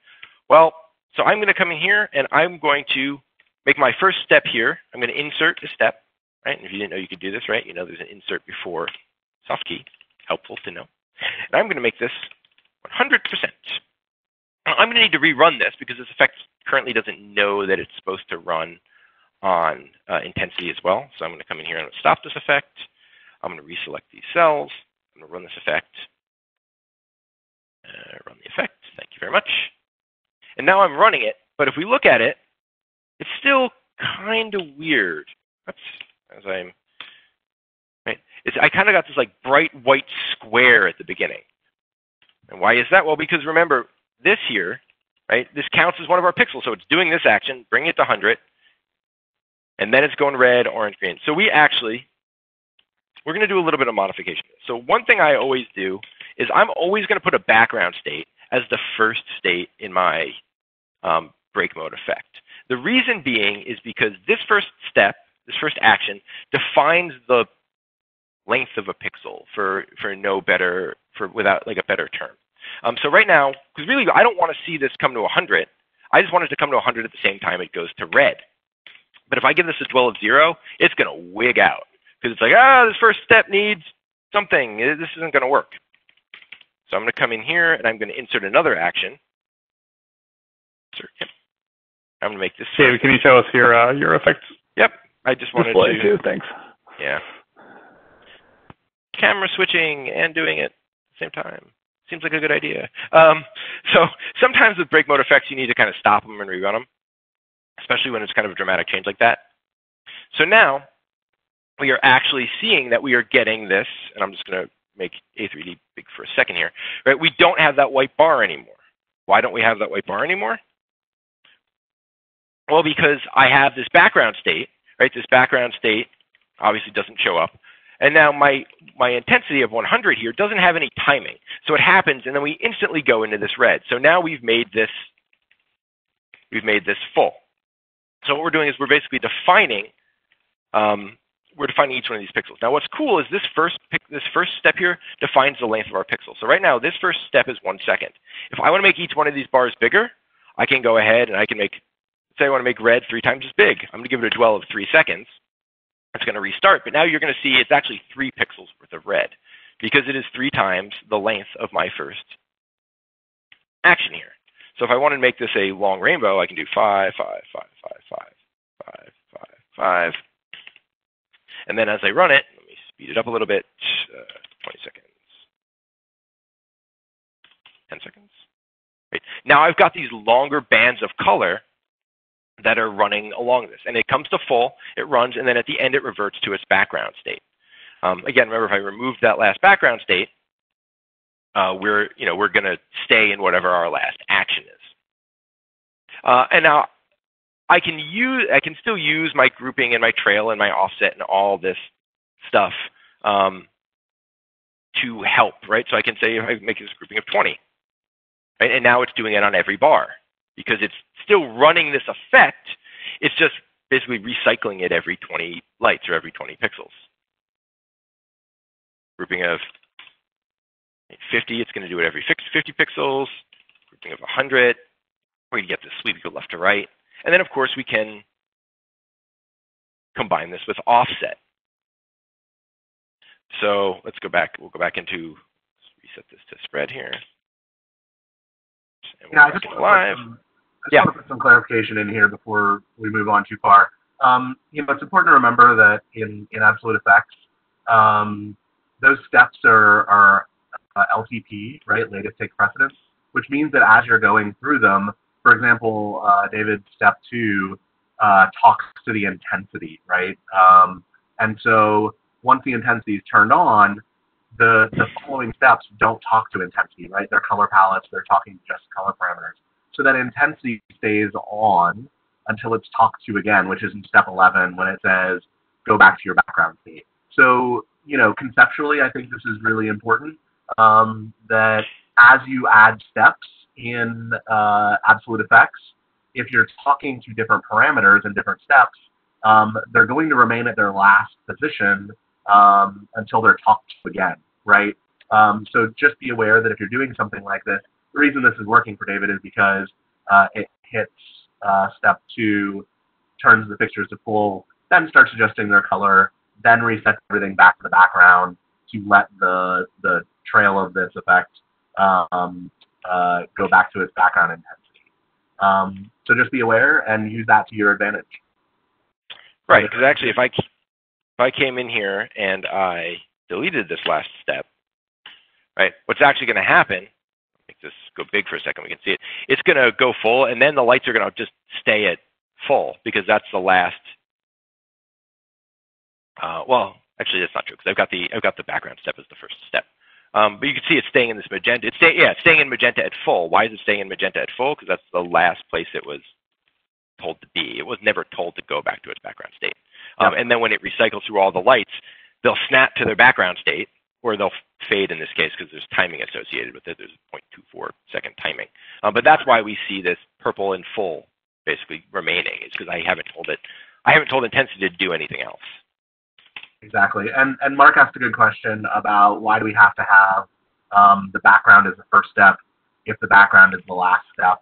And really that has to do with the fact that the first time you run this effect, right, its first way through all of the channels, if you didn't have background as that first step, you're going to get that white dot. The second time, that white dot would go away because then it would have passed to that step 11, that background step.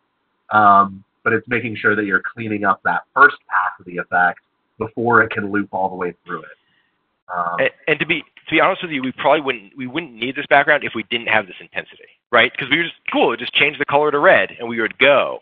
But because we're dealing with this dual thing, this intensity and this color change is the reason we needed this background. So I could actually delete this step, right? And let's delete this step as well. Right now you see, cool, I don't actually, I'm sorry, I realized you weren't seeing what I was doing. I apologize for that. But now you can see that, okay, we don't get that white dot, right? We just see the colors chasing through. If I wanted those colors to come back, let me insert this step, and this is just illustrating again what Nick was talking about. Okay, cool, let me make this 100, because I want, David said if I can make this change color and chase intensity, that's awesome. Do that, change this to 0, 1. I get that white dot because this first step counts, this first action counts, and it needs a timing value because it's defining the proportional timing values of all the actions after it. So how do we make this white dot go away, like Nick was saying, is we give this a timing of 0. Well, if we give this a dwell of 0, the effect doesn't like it because that first step needs an action. So that's where you kind of stumble into making this a background state. You don't need to rerun the effect, and now you'll see that white dot has gone away, but these lights are going to full. If that further illustrates. Before we leave it, Andrew asks, so how is the break mode assisting with this rainbow since the first and last steps are background? Awesome. The most interesting, because if we wanted this pixel, right, we want this rainbow to chase as a series of pixels in this case, right? So let's make this a little bigger so we can see all these. Right, so we've got cycle time 20. Right, we've got this rainbow going on here. If I just take this out of break mode,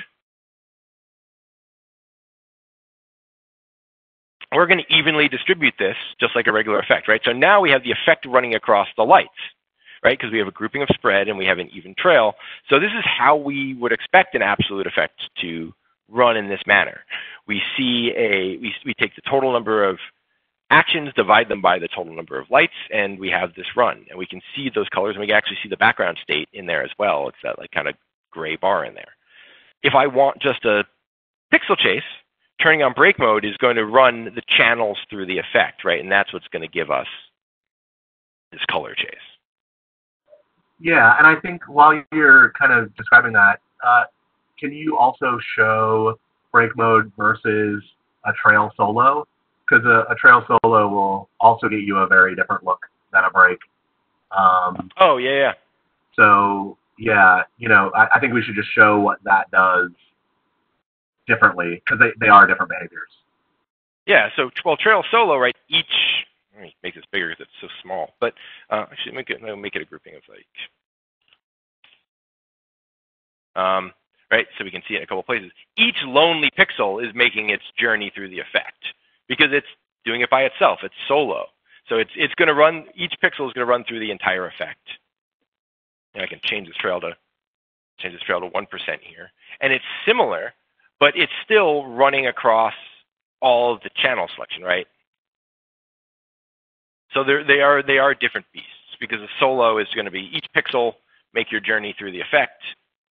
Break mode is this effect run across the channel selection in this order with this, kind of as a single package, so to speak. Yeah, and I think one of the things that is key that's different than anything else is that it is once a pixel or a channel has run its whole portion of the effect, it sits in the last step until all the channels have started that effect, right?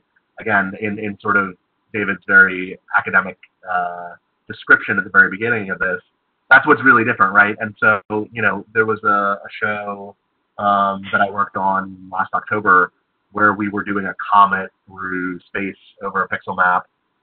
The previous programmer that had worked on the show had to do a lot of really crazy stuff to get those comets to sort of behave properly. What we were able to do when we were reprogramming some stuff with break mode is put in an amber head, a couple of different steps of different color palettes going down to purple, and then the last step was black, and we just left those pixels in black so that as the comet ran, it only had to run it once, and everything would go sort of black out.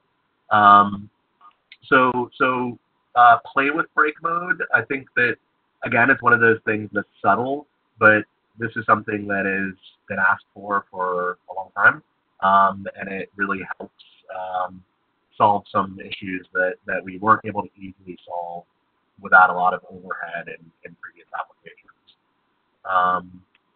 So yeah. That's kind of kind of what Nick was talking about, right? We have it goes red, red, orange, lavender, whatever, right? And I can say, oh, cool, I could use the timing, and I can also just say, oh, I want another red pixel. Cool, let me just insert another red pixel, and now there's 4 red pixels, 2 orange pixels, a blue pixel, a lavender, a magenta, and a black pixel. Yep. And I'm able to run that, in every one of these slides, so to speak. We've got one more question in this area, and then I promise to stop pulling you off track. Nah, it's all good. Just really quickly, do you want to talk about single shot or 2-shot effects with break mode? I don't think there's anything that's specific about it. Yeah, sure. I mean, so, we can number of cycles, right? So we make a number of cycle 1, and we want to cascade our exit there. Cycle time. Get it faster so we can see it. Oh, I'm doing the different effect here. But, it's just going to, I don't know exactly what you want me to talk about. It's going to, it's going to run it, and then it's going to run it, it's going to stop. But here you can see it's interesting, right? Because as we go through this, right, we have all these pixels that are on and white, and remember, we're trailing with this black.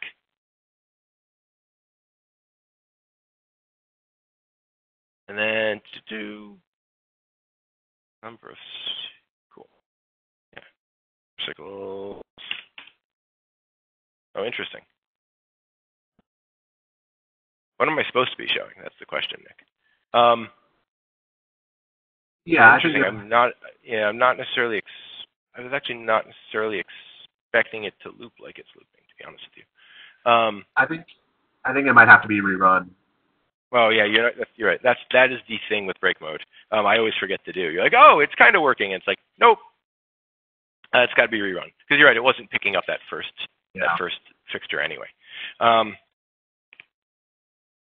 So we're watching it. It's going. Go faster.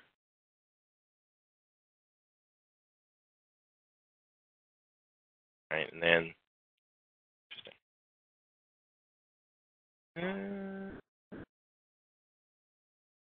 Don't know. Oh, I'd have to play with that. Because I don't know. To be honest with you. Not sure I've ever done a single shot break mode effect. Congratulations. Yeah, we might have got me here. Congratulations, you got me. Yeah, I think it's supposed to do a single run. It's supposed to do it once. Yeah. Be done. So see if so stop and hold will do it. Right. So I had to change which I mean, it should do it on fade by size and fade by rate too, because of the nature of the way that break mode works. But I got it to do a single because of the stop and hold, right? And stop and hold, if we do want that single shot effect, a lot of times that's what we want anyway, right? Because we want it to end in that last action. So yeah, for this case, the entry of cascade, exit of cascade, and stop and hold got it to work. Yeah, I don't know why fade by size didn't work. I'll have to dig into that a little later. And I will be seeing some of you on the beta forums, I'm sure. For that. Yeah, good question. We'll look into that and try and get to the bottom of that. But yeah, we all expect it to do a single shot when you say do a single shot. So we'll look into that. Yes. And the other thing we can do real quick with break mode before we move on, because I know that we are starting to hemorrhage time. Yeah. Oh, we are at time. You know what? I'm going to not do another break mode example, and we're going to very quickly talk about variables. And keep in mind, just point of order real quick. We got about a half an hour left of real time. We'll get through the new stuff that David's covering, and then if there are other examples that you want to see, if there's more questions that you have, we'll stick around and answer a few more questions. And if you want to get off to Hog, then we can let you go without missing any information. All you, David. Thank you. Cool. So, effect variables. This is new in 3.0. It is probably the single thing I am the most excited about, as anyone who is an avid reader of the forums probably knows. So right up until now, we've had these effects, and they've contained this hard-coded data, right? So we've had, oh, cool, we can go between 100, and we can go between 0. Yeah, okay, I can make it a color palette, I can make it some other sort of reference data, but there is always a value in there that is associated with the effect at some level.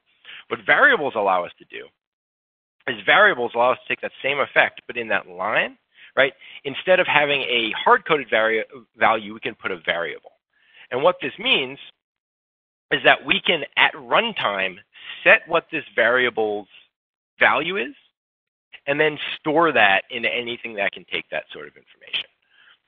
So this becomes really powerful for making effects that are portable, that are easily transferable from show to show, that, great for busking applications, all that sort of stuff too, because I can kind of shape the feel of the effect, but leave the content of the effect until I run it.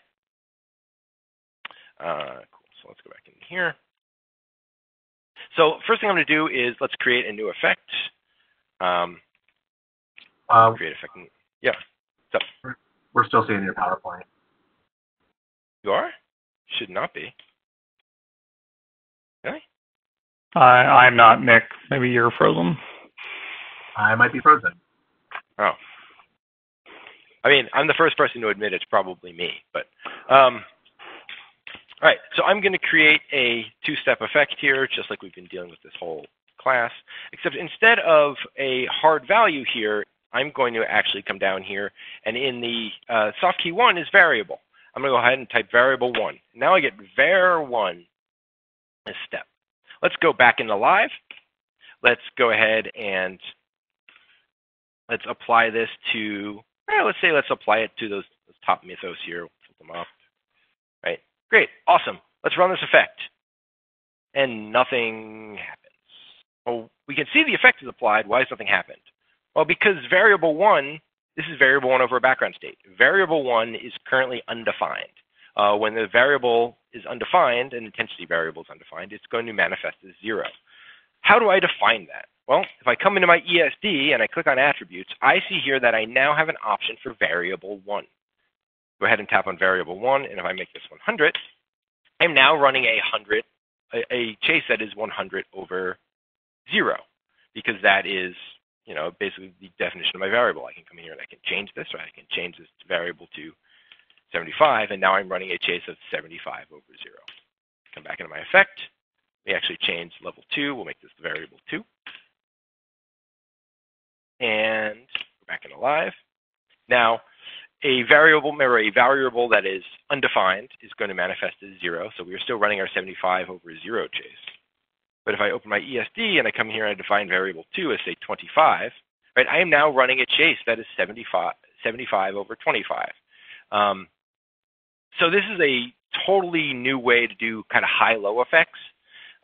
Say, oh, cool, I want this chase, and I want the high to be 75, and I want the low to be 25. Oh, no, you want make the low 35. And I've made the low 35, and I haven't had to go into the effect and change it at the effect level. And this is something, getting back to the question earlier about how do you organize and how do you store these. This is kind of changing that dynamic for me a little bit. And this is something I'm asked to do a lot. Make that high 85, make the low 17.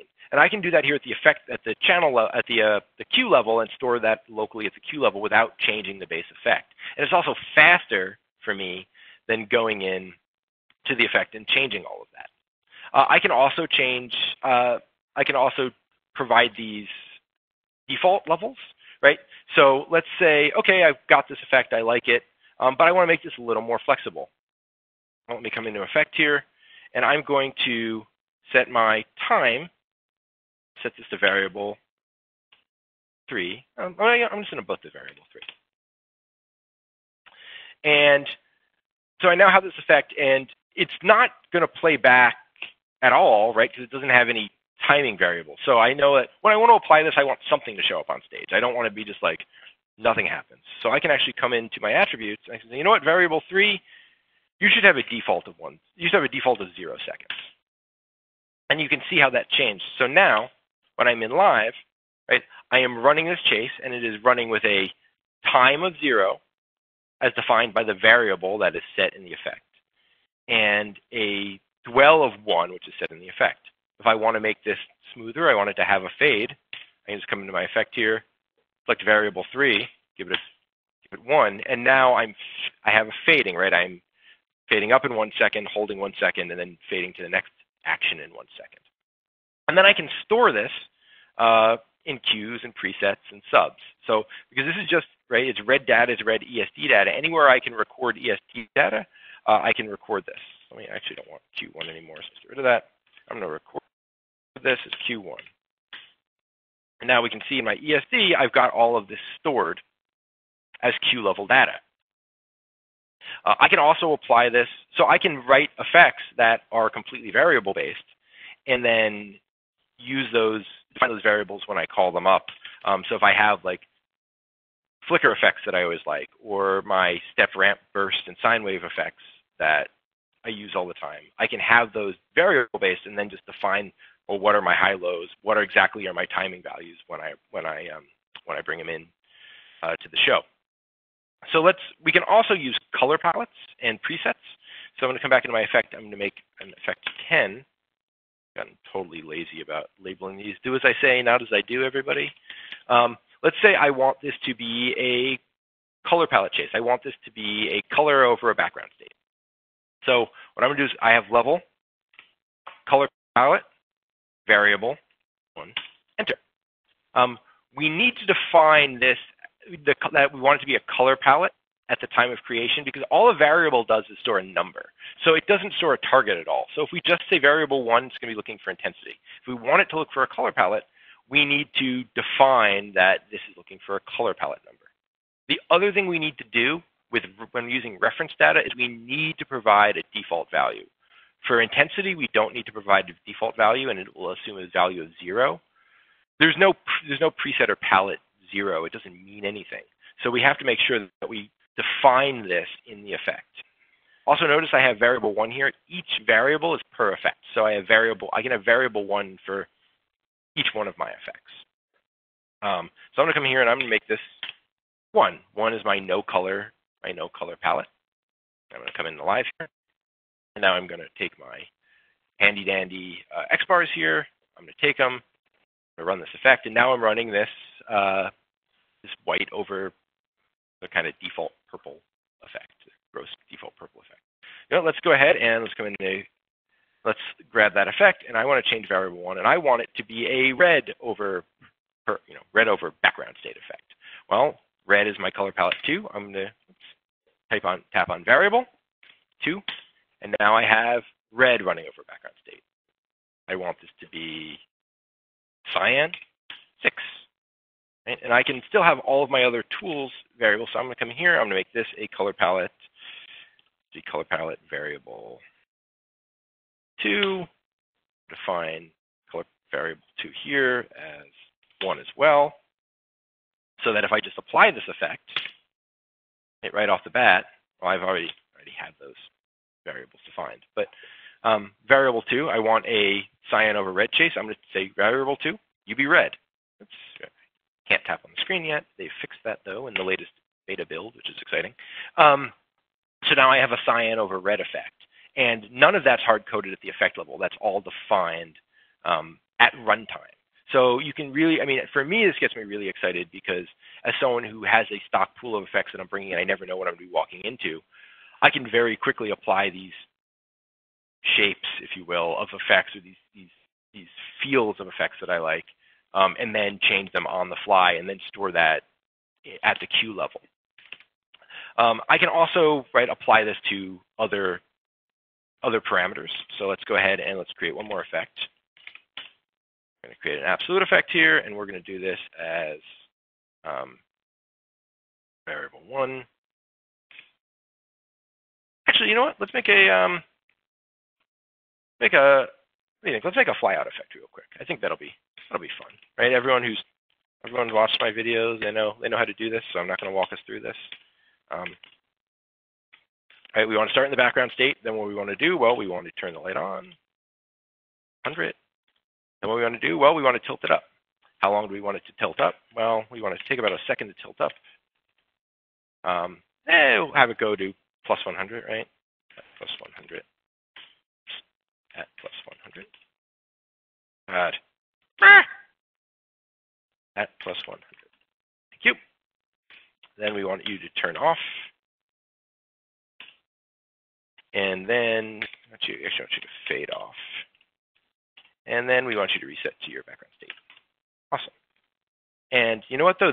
Remember this line here, the fly out, so this line is actually going to be tilt. I always like to do that last, otherwise every new line will be tilt. So we've got that fly out effect. I'm going to grab these mythos, I'm going to run it. Awesome, we've got this fly out effect. Tilt it down a little bit. So, right. Well, right now it's going up 100. Well, I want to bring this with me. I don't know the size of the theater. I don't know what pipe this is applying to. There's a lot of things I don't know about this. Well, I can actually come into this effect, and instead of plus 100, I'm going to make this variable 1. Right? Well, now they don't do anything because variable 1 is undefined. But now I can come in here and say, okay, effect, let's make you 50. You're smaller. Make you 200. You're bigger. And what's cool is that this is macroable, right? So I can write macros. Like here I have 2 macros, and I can type variable 1, 50, and it's going to change it to 50. Variable 1, 100, it's going to make it bigger. So I can start to define, have macros that define these variables. And what I'm doing here, by the way, is if we look at this macro, we're interested in looking at macros.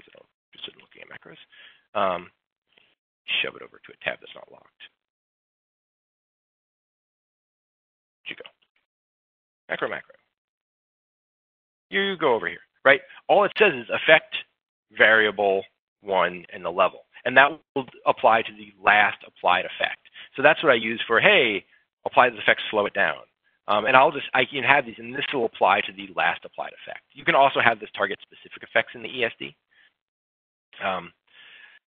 So variables are just like, they're very exciting. They're very exciting because they allow us to build these really portable packaged effects that we can move from one to the other. And I think,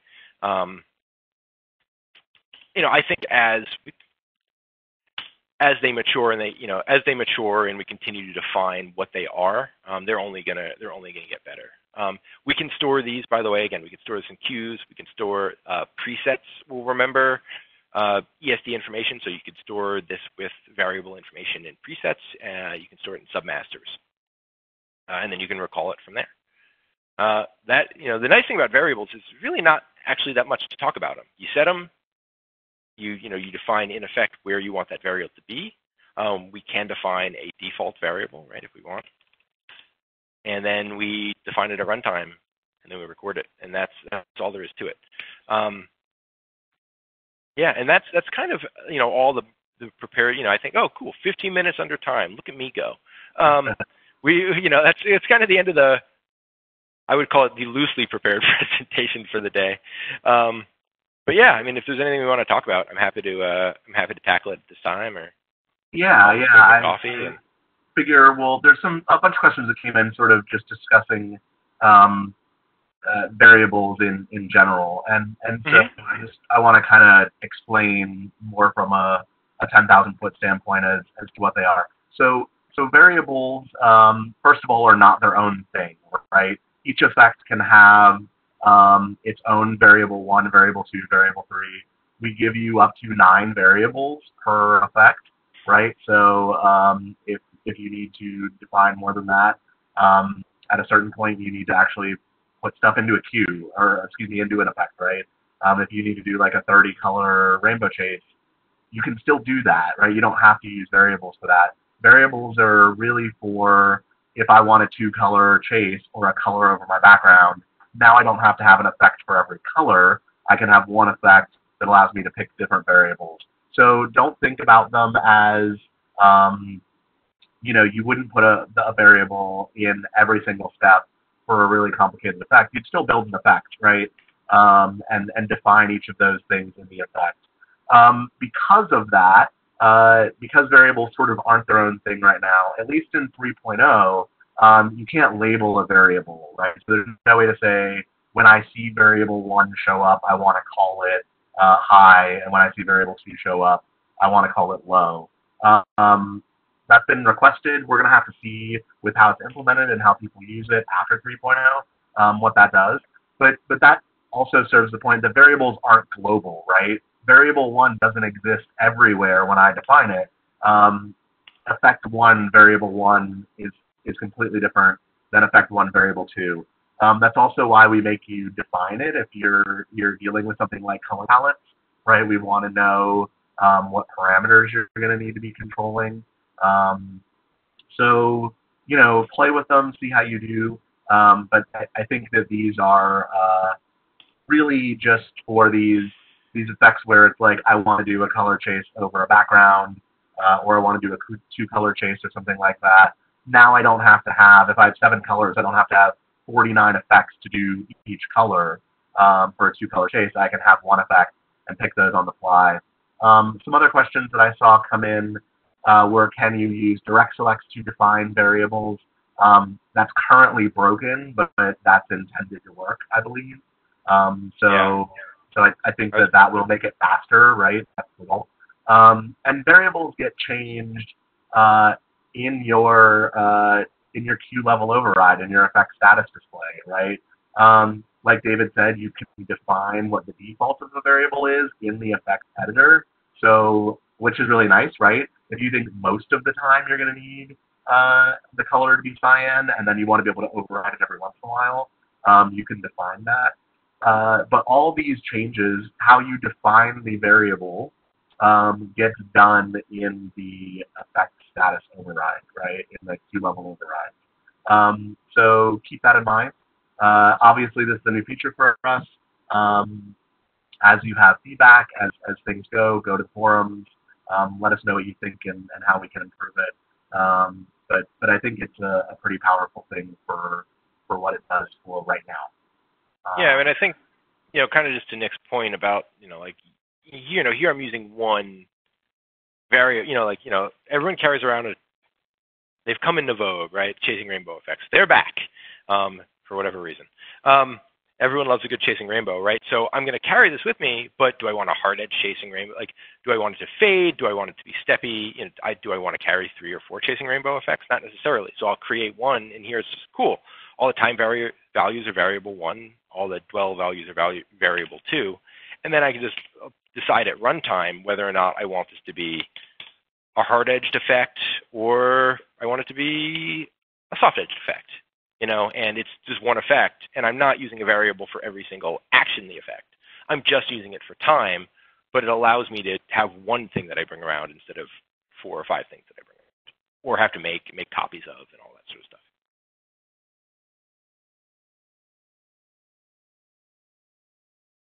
Great.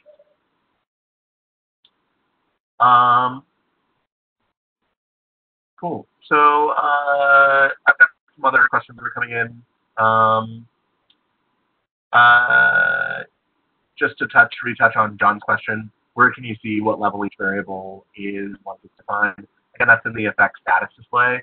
With a clear command line, if you hit effect, it'll pop that up in your CIA. But don't forget that you can also open that as a tab, right? So effect status display in another window can be really useful if you're using this sort of stuff pretty regularly. So that's good. I actually haven't played with this and don't know the exact answer to this. David, maybe you've played. Do variables function when you record the effect into submaster? The variable is stored. The variable is stored in the submaster. Yeah. So if we were to take this, right, and we were to record this as sub 1, and then I have like this weird thing. Gotta get my tabs in order here. Tabs, great. And then I was to bring sub 1 up, right? And I look in the ESD. It's, you know, this is coming out of the the submaster will record that variable information. You can see I'm bringing the sub up and down, and it's putting the attributes, the variable attributes down there in the bottom. So yeah, any place you can record ESD information, it will store variable information. Excellent. Thank you. Cool. Are there any other? We've got a lot of questions coming in that are sort of off the stuff we've discussed. So we'll get to those in a little bit. I saw a couple of them that we just haven't answered. If there are any other questions on stuff we've talked about, we've got about 8 minutes. So feel free to type in. Those of you who asked questions kind of on other topics, we'll hang around in a couple minutes and get to those. So while we are kind of waiting for the last few questions to come in, I just want to thank David for putting this together. This has been fabulous. You know, his video production work alone has been significantly better than any of the things that we've put together. So I appreciate all your work on that.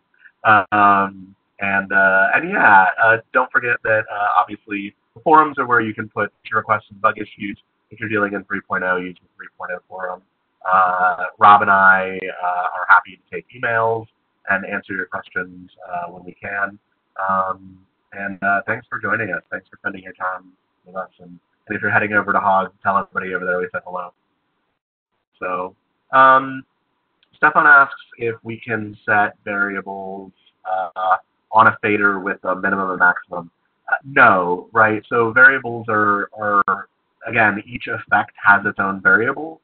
So right now we're defining that in the Q level override or in the sub override.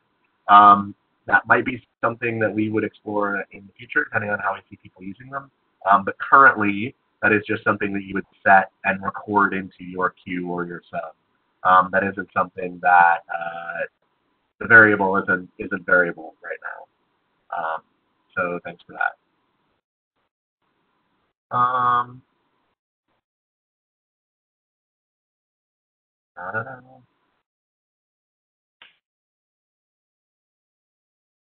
Martin asks if you can do math on variables.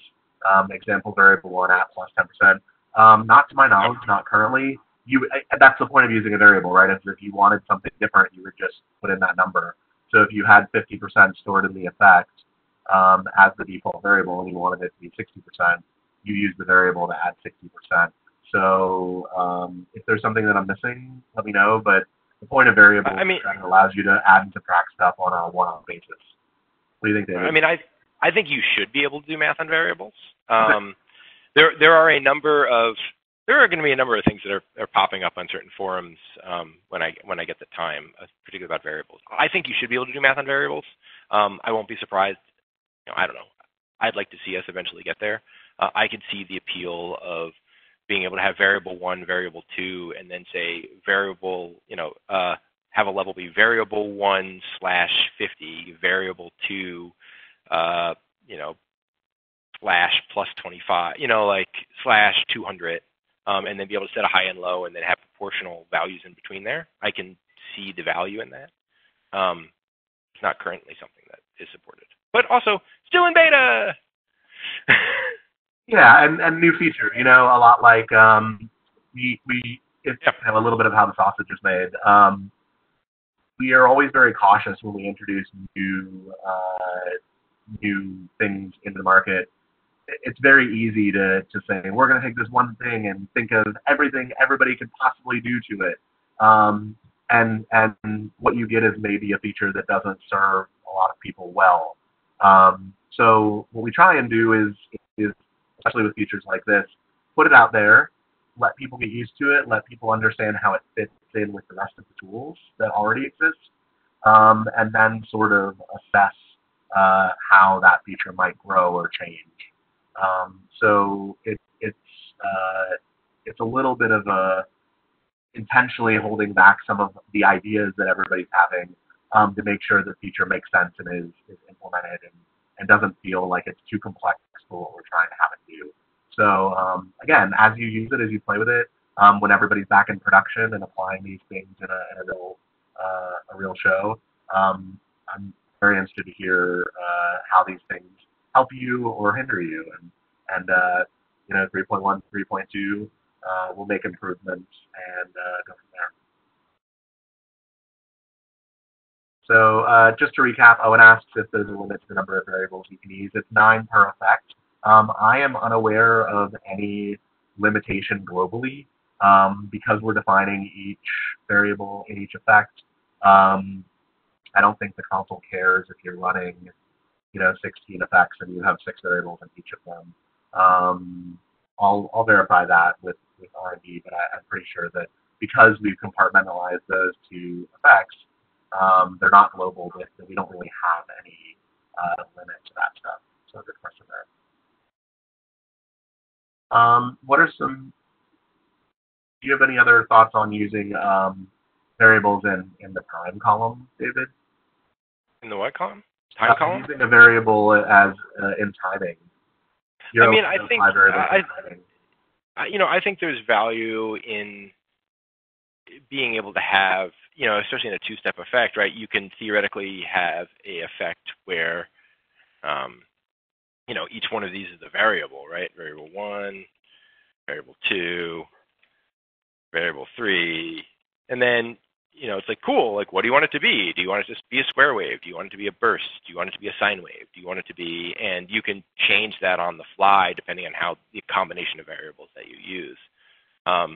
And then, that's macroable. So you could say, cool, have a, apply this one effect and have variable 1 and variable 3 be 1 and variable 2 and variable 4 be 0, and you've just made a sine wave sawtooth effect. Do the other way and you have a square wave effect. There's value to that. Especially I could definitely see it in the dwell column too, of like, put in more black space, put in less black space, make the distance between these bursts longer or shorter. Strobe duration, I had a whole strobe thing we didn't really get into, but the amount of space between a random flicker effect or a random strobe effect. All that I think is worthwhile for having in there. Yeah, it sort of takes the effects level, the Q level override stuff that we've been doing and kind of takes it to the next level. A couple of people have asked about sort of what the relationship is between variable timing when you use variable timing and what that does to cycle time. I think this is great. Right now, you'll notice David's screen, cycle time now says variable. So as soon as you use a variable in timing, the board doesn't know the cycle time, right? Cycle time has the ability to change based on the sum of all those variables. So we indicate that, we say that cycle time is variable, and depending on what you set those variables to, that will adjust the cycle time. So keep that in mind. Another question, any future consideration for global variables? You know, I think, again, sure, I think we will certainly consider it. I think we're going to see how people apply this and where people take it before we sort of decide, you know, what some of the next steps are. But again, if you feel a certain way, you know, you're using it in a certain manner, post that feedback and we'll consider that for future development. So good questions.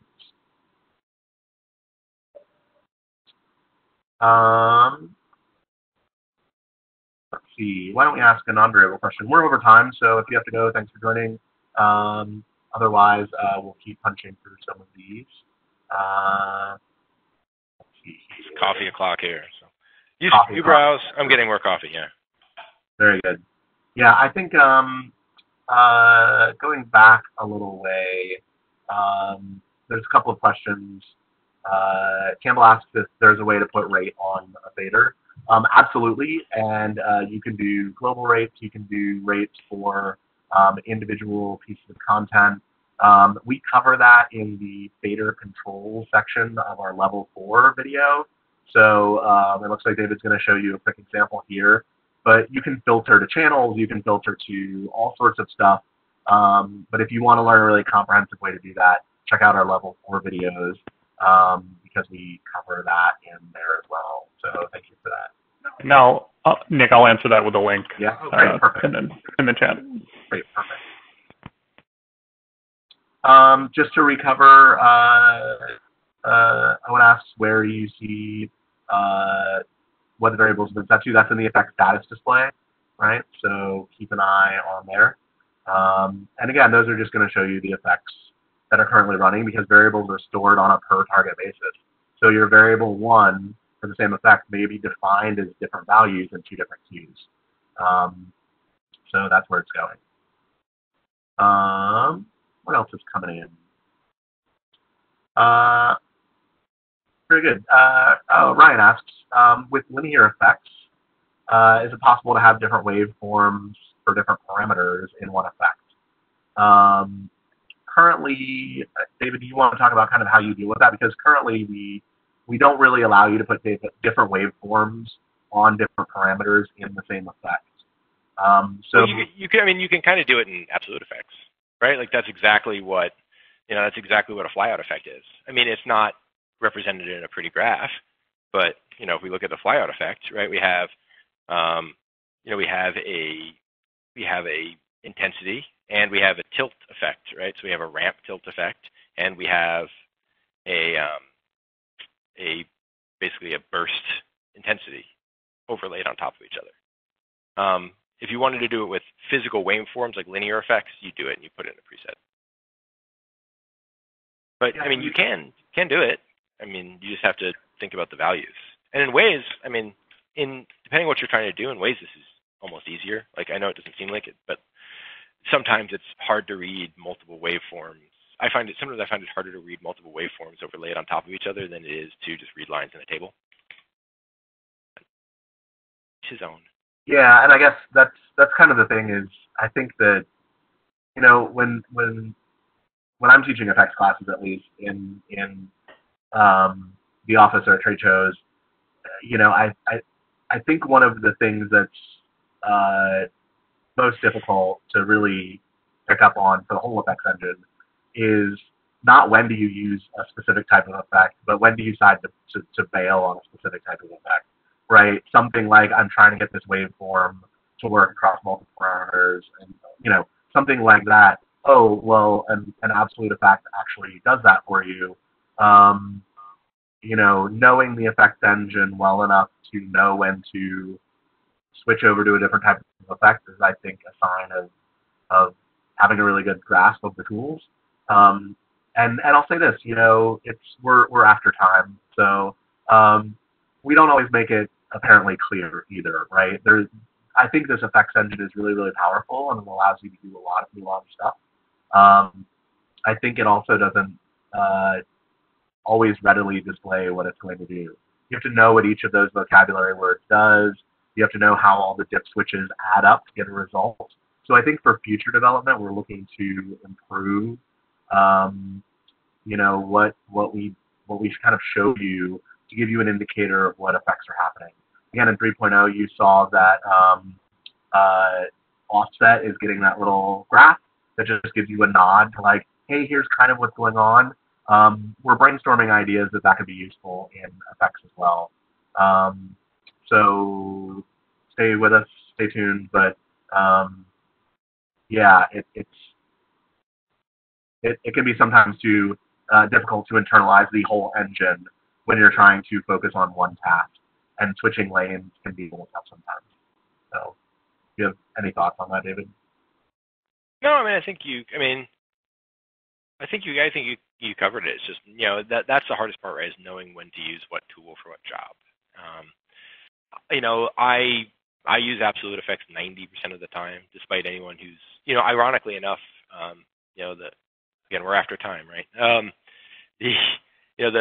Anyone who's seen like the busking content that I've done, like it's a lot of linear effects, but honestly, most of my busking effects are absolute, because I find they're more powerful in a lot of ways, but they're less accessible to people from other platforms who may not be used to looking at a table and understanding what it means, right? So, especially if you're coming from other platforms and you're mainly comfortable looking at waveforms, definitely the absolute effect can be hard to wrap your mind around. But I think once you understand the interplay of all the parameters and how they all work together, you can find just the ability to put proportional values and background states, and not just proportional values, but increases in level beyond. Like there's all sorts of cool stuff you can do in the table that you just can't do in a linear effect. Period. But it's learning when to use those tools.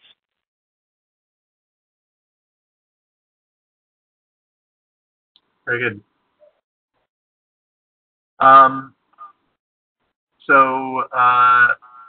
A question that's now come in twice. Hi, Michael. This is from your busking series. Oh boy. What are your setup recommendations to take effects to the next level by creating macros or groupings?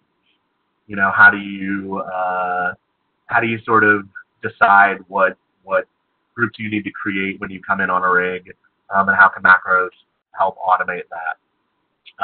Interesting. And I think he's also asking a little bit about will each group of lights need separate duplicated effects if you're doing multiple cue lists? And I guess that has to do with like if you're adding or subtracting lights to effects that are already running. So yeah. I think these are two big separate questions. Yeah. So I'm gonna kind of answer the question, I guess. The long and the short of it is, and Nick, I know like you and I talked about it, and we talked about it with everyone who's involved in the busking video, is that video series is great, and it's how to get up and running, and it is a great start. It's not, my busking file does not look, it does not look like that.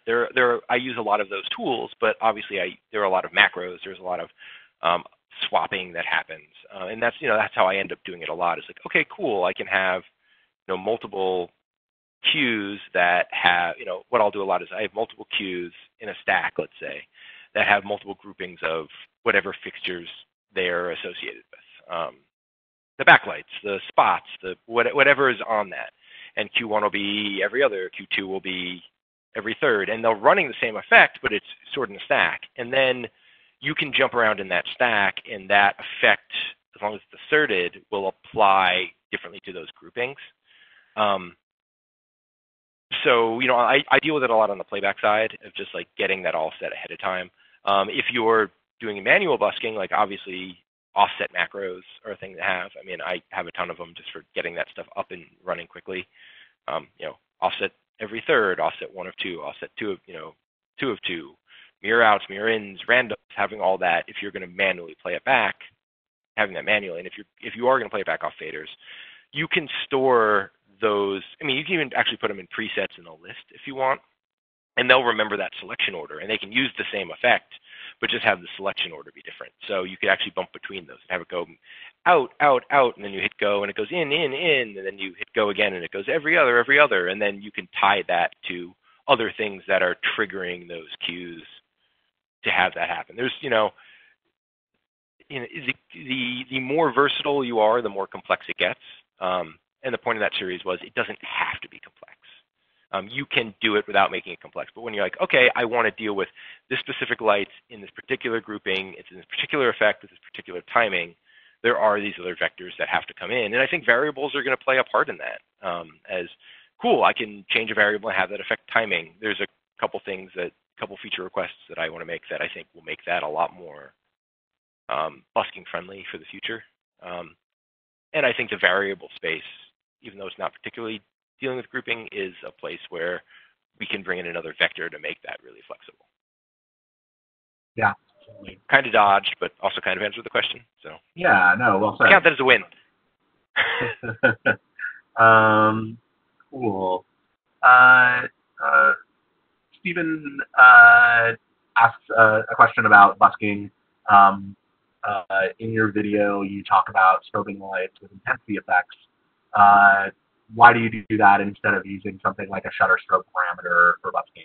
Do you have a preference of intensity versus shutter strobe, or what's sort of your thoughts there? I use intensity effects. There's a couple reasons. One is it's more transferable, right? Not every light has a shutter strobe, so I can have the strobe effect and I can apply it to everything because almost everything has intensity. So that's really the first reason. It's easier to master on handles and stuff. I feel like in this, for most of what I've done, the intensity effects are fast enough. I've never been like, oh man, that the dowser in that moving light just isn't moving fast enough for that strobe. So a lot of times it's fine, especially when you're on camera, right? Like there's a limit to how fast you're going to go. Shutter strobe effects in LED, especially in LED strobe lights. If they're traditional strobes, I'll use more of the shutter strobe stuff because they often interact weird with an intensity parameter because there's a bunch of other stuff that needs to be on and all that duration. But for LED strobe lights, there is no shutter strobe. It's just a parameter, but it's just affecting intensity. So I'm just going to cut out the middleman and just make it easier on myself, and then I can just have an intensity effect instead of one strobe for intensity, and then one strobe that does shutter strobe, and then one that actually varies the strobe rate. And then I need to make sure the strobe rates are in the right spot depending on what I'm doing. It's like, cool, fast, oh, this button strobes. Oh, now I have speed on a handle as opposed to like, this button strobes, but it also sets those strobes in the right mode to do this thing that I want when I push this button, and then I want to slow that down. Okay, well, how is that set up? Maybe, there's a lot of other factors there, and I just find intensity the quickest and the easiest. And I don't know. I don't ever use shutter strobe parameters, really. I don't know. Maybe that makes me bad. But. There's no good bad here. But it is an interesting thing, like, especially with the way that you work, going rig to rig, trying to make your tools portable as possible, regardless of the type of fixture you encounter. I think those are considerations that are maybe different from someone who works in a theater that produces different shows, but generally has the same inventory. So you might build things differently based on your applications. You never know which fixture you're going to encounter in the wild on any given day. So you have to build something differently, and maybe you lock yourself out of some features that somebody else who sits on the same fixture every day has more time and ability to explore. So, I think it's just different ways of working. I love a good like random strobe parameter on a fixture, but it's if you're like, oh cool, I have this random strobe parameter on a fixture, and now I want to speed that random strobing up as the song builds. Like you can't really do that when every light in your rig is strobing and half of them are doing it via intensity and half of them are doing it via like the strobe random function. Like there's no good way that I found to manage that. Yeah, copy that. I saw something about some working stuff. Yeah. So, and I don't know if you know the answer to this, but I think this is really good. Variables is really new. Obviously, there's not been a lot of production happening, so real world experience is maybe a little lacking. But where do you sort of feel about, when you're busking live, where do you think your workflow is going to go with multiple versions of a similar or same effect versus using variables, both in regards to content and time? Like in the past, you've had to do various versions of multiple effects. Right. Where do you kind of see that changing with variables? It depends. I'm trying to think of how much I want to say here. It depends on where the feature goes. There is a very particular place where I would like to see the variable feature go that is either well known or will become well known amongst those who have to listen to me talk about it. Whether or not the desk decides to go there is another question. And if it, I think I'm excited about variables because I think it presents an opportunity for us to have, I have this, we're working on right now, some of the things that we're working on that just got cleared up actually in the next coming build is transitions between variables and different queues and having to restart effects or not having to restart effects and when all that happens. And I think there's something really exciting about having one queue that runs and then having another playback that just stores the variable information for that effect. So now I can have presets or subs or a separate queue stack that is just changing the variables that's coming out of another playback.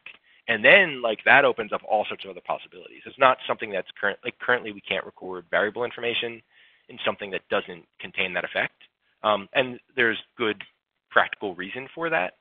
And I think depending on where the feature goes, I could see myself I'm super excited about variables. I think it's something that can be ridiculously powerful if it can get unlocked to the full potential. But I also understand that it adds a level of complexity that a lot of people don't necessarily need. So I'm appreciative of that as well. Yeah, and I also, this is why I encourage new features that folks play with it to see how it actually works in the workflow. EOS as a software base covers such a broad scope of markets. And not every feature is intended for every market or every use case. So use the tool that makes sense to you. If it adds unnecessary steps or unnecessary complications, maybe the way that you were doing it was fine, right? Just because it's new doesn't mean it's necessarily better. So play and see what you're comfortable with. But I mean, outside of a music context, I absolutely use variables, in the film and television world. So the amount of time where we're running an effect and then on the fly we're asked to change something about that effect. I can do that quickly at the ES. That gives me. We've never really been great about the high-low sort of effect, right? We can, you could go in and you could set it at the effect level. You could go in and you can use it. You could use it via, maybe I'm using a high-low preset or a high-low palette, and I can control it that way. But this really gives me a way to have true high-low effects, or multiple steps, high, medium, low effects, or whatever, and then change that on the fly. And I think it opens up a new dimension of the effects editor. So in film and television, which is related to busking, I definitely think it's a game changer for that sort of stuff. Yeah, and I'm interested to see how it'll, sort of straight theater, where we spend a lot of time in tech refining something, and then we store it, and then it plays back the same 8 times a week, 2 matinees, right? I'm interested to know how variables get applied in that production process, because, I think it's useful to take your tools that have come from other show files. You're building something from the ground up for a very specific purpose. For linear playback production, do variables actually get you anywhere? And I think people will play with that and make up their own minds. So, sort of changing gears a little bit, do you have any thoughts Simon asks about with linear effects in particular, changing the phase of something like a sine wave applied to three parameters like RGB. How would you try and do that? Would that require you doing three effects? Oh, you're saying like you want like offset phases? Is that kind of the question? I think so, because the way that we currently deal with, I guess if you run into that where you need to start stretching those things out from one another, would you automatically default to an absolute effect, or would you try and do three? Yeah, right. Three effects seems hard. In short, right now, just to kind of review what current features are, if you put multiple parameters in an effect, it's going to do the same thing to all of those parameters together, right? That's what that does, right? So what you get, yeah, David's gonna run the example. Did I just? Oh, they're not. Oh, hang on. They're the black palette. Yeah, you can kind of see it, but it's running RGB all together. You can see it there in the table. Yeah, so this is where absolute effects do really well. And don't forget, in your absolute effects, it was put in a while ago, but I think it's still underutilized. There is a step time that was added to absolute effects, right? And this is really a game changer because when you start talking about those phasings, that determines when the next step starts, similar to step-based effects.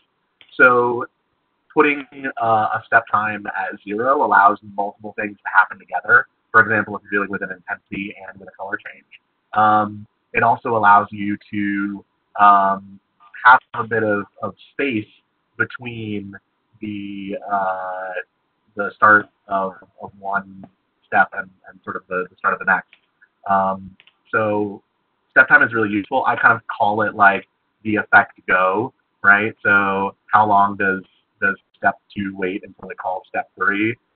Just like we do in step-based effects, you can make that positive or negative to the time and the dwell sum, and that will give you a little bit of play in overlapping or separating or phasing out multiple steps. I don't know. Anyway, yes, you can do it in here, and you'd overlap these step times. I can make this 0.5, and then the next step, which would be green. I guess I could do this a little more efficiently, but yes, I don't know. But yeah, and you would finger. And then when you overlap these, right, you would have the 0 and the next overlapping by half a second or whatever you want it to be. You'd get. Ooh. Anyway, I'm making a bad example of it because I haven't had that much coffee, but you understand what I'm saying. Hopefully it makes sense.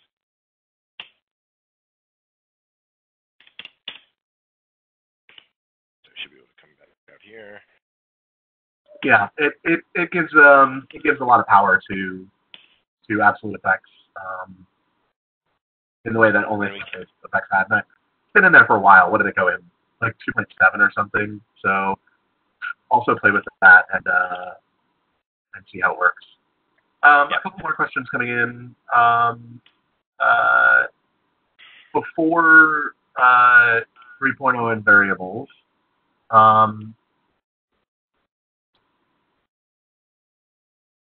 I guess I'm going to sort of extrapolate this question, assuming that Owen is talking about an expression console. Did you ever find need for more than just A/B faders for different effects? Have you needed a set of CD in order to have different looks? So I think this talks about having, if you're applying multiple effects to the same channel. I can kind of touch on the rules of that, and maybe you can talk about how you get around it, David.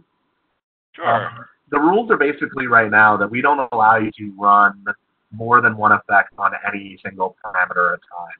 So, for example, if you're running an intensity effect and you apply another intensity effect, it's going to replace that intensity effect not compound it, right?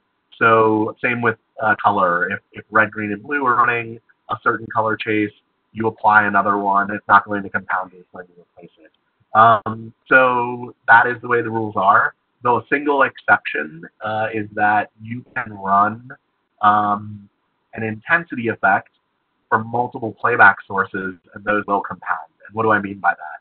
If I've got channels 1 through 10 running effect 1 on their intensity, and it's stored in Q1, if I run another effect that's intensity on sub 1, then those will compound each other, right? So they can't be stored in the same location, but if they're stored in multiple locations, they will compound on top of one another.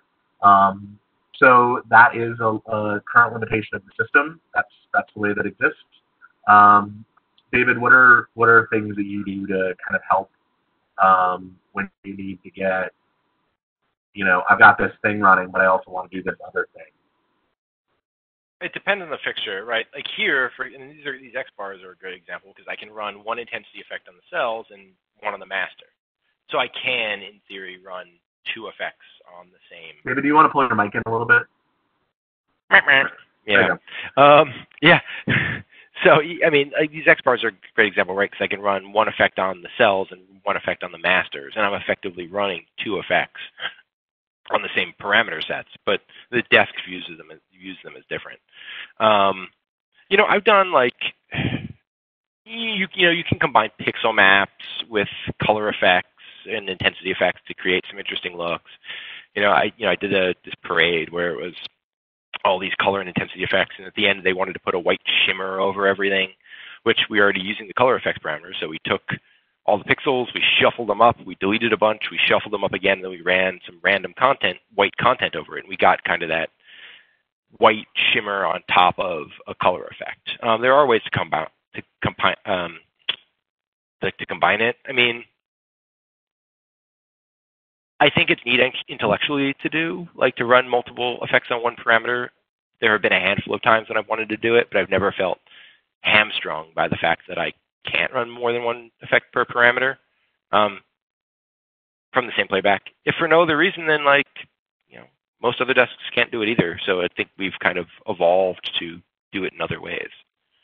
I feel like I guess I don't understand like the CD portion of the question, CD fader portion of the question, but yeah, we could have a whole session on console philosophy. We did with San Valentino. It was great. It was fabulous. Yeah, but the other thing to remember is that the CD fader on Express and Expression consoles existed for the sole purpose of allowing a preset style desk to act like a move fade desk in regards to overlapping looks, like effect, like a longer fade on top of a shorter fade. If those words don't make sense to you, check out in our study hall and discussion on move fade systems versus preset systems. That's why the CD and AB faders is on Expression. And if there's interest in going deep into that, maybe at some point in the future we can do like a sub session on the philosophy behind why those decisions were made. But yeah, because of the nature of EOS being a move fade desk, aside from effects, we don't need that CD fader to let things run on top of one another. If that makes sense. I think this is a good question.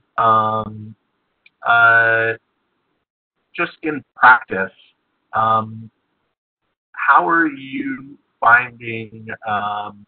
How are you calling out effects that you don't know their numbers, right? So you're trying to grab a group of channels that are running an effect. You see the effect is running. What's your process of getting down to what effect is that so I can adjust it? You have particular macros. You have you use things like query. How are you fast on that kind of stuff? This is an incredibly low tech answer. Like I just select the lights and then see what effects they're running. I know there are other tools for it. I mean, I guess I don't know if that's more of a I've never if I need to find out what lights are, what effects are running on a light, I'll call up those lights and it'll tell me in the channel display what effects they are, and then I know what effects that I need to modify. That's about as complex as I get with it. I'm sure they were hoping for a more advanced answer. But, it's like, I feel like a lot of those tools with like the querying for effects and all that, like a lot of that is, I don't know. I mean, Nick, I'd imagine you see more of that in like the theater world. I mean, I don't do much like straight show theater stuff, where I'm often going through very rarely am I like going through like a whole cue list to find specific channels that are running a particular effect. Like, that's just not something I deal with all that often. So I don't have any like super amazing system for it. Yeah, and again, I think it's whatever you find is fastest, right? I know Ziggy, who's a friend of ours who programs all over the world, she is a query maven, right? The way that she sets up her show files and her database in the back end allows her to use query better than anyone I've seen. And so just whatever tool you feel is fastest and gets you your net results. But I'm kind of the same way when I'm programming, is like, the way my brain is wired is I pretty quickly associate channel numbers with chunks of the rig. For the most part, is like, so I can quickly see something in the rig and be like, oh, that's generally those channel numbers, or using magic sheets to kind of grab that stuff more quickly. If I see a channel doing something and I want to access it, I just type in the channel number. But yeah, I mean, I think like I don't know what effect works with this effect. Great. Like, we have a bunch of stuff in the ESD. Like, it also comes down to channeling your rig. Like, I look at, I've got all this thing in the ESD. Well, I know the 500 series are the X bars. I know 1 through 10 are my par cans, and I know 101 through 110, like, because it's the 100 series are the moving lights. So, like, I think a lot of, for me anyway, also comes down to channel convention. Like, channel your rigs in a way, and I know a lot of you coming from theater, you're not the ones channeling the rigs. I'm the one channeling my own rig, so that helps. But, like, channel the rig in a way that makes sense. So you could look at a pile of effects here and really quickly be like, oh, cool, like, effect 3 is what's running on the X bars, because I can tell what they are. Yeah, and I hope and suspect that things like labels in Augmented will also kind of help some of that stuff, right? The ability to turn on a label and not just see your rig over your desk, but see your rig in your console will help assess some of that stuff too. Yeah, but if you have ideas of ways that you think that finding that stuff would be faster for you, we're always looking for that stuff, and the forums is the place to post new feature requests. So please do. Julius asked this a long time ago. Sorry, we're just getting to this. But I know the answer to this, and I want your workaround, David, which is basically he asks about if you have the same effects stored in different queues, different queue lists, and the queues are playing back at the same time. Is there a way to synchronize them? I will also add to that, different queues, different effects, and different queue lists. How are you dealing with trying to get multiple sources to feel like they're from the same thing? The short answer is the tap and BPM learn doesn't work across multiple playbacks, I don't believe.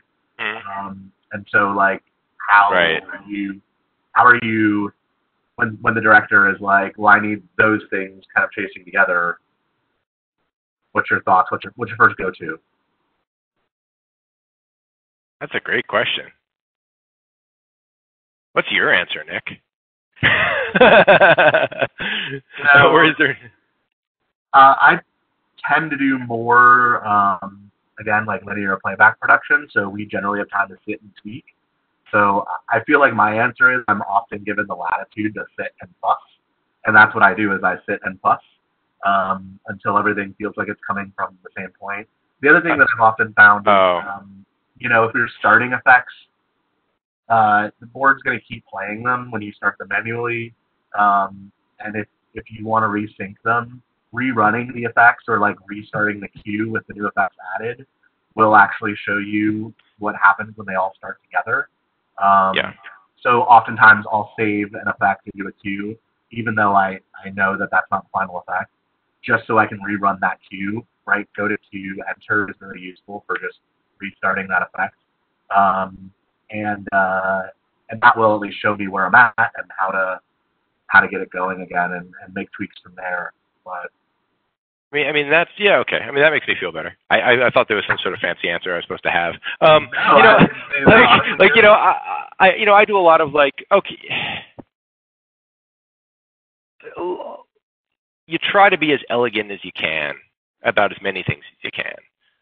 Some things are just dirty, and if I have multiple playback sources and they need to all sync up and they started at different times, like you could write a macro in a queue to trigger all that stuff at the same time, and then it'll all run together. You could, if you have the same effect on multiple things and it's running, on multiple lights and it's running as two separate groups and you want it to run as one group, like just select those lights and record that into another queue and then it'll dump it together and it'll redo the math. I mean, I do a fair amount of copy to and recall from in my world, just because it's like cool, like take all these things and put them together, and it's like okay, great, and you store them together, and maybe you put them just in a sub that you're going to use once, or you put it in a queue like you said that you're going to use once just to have it there.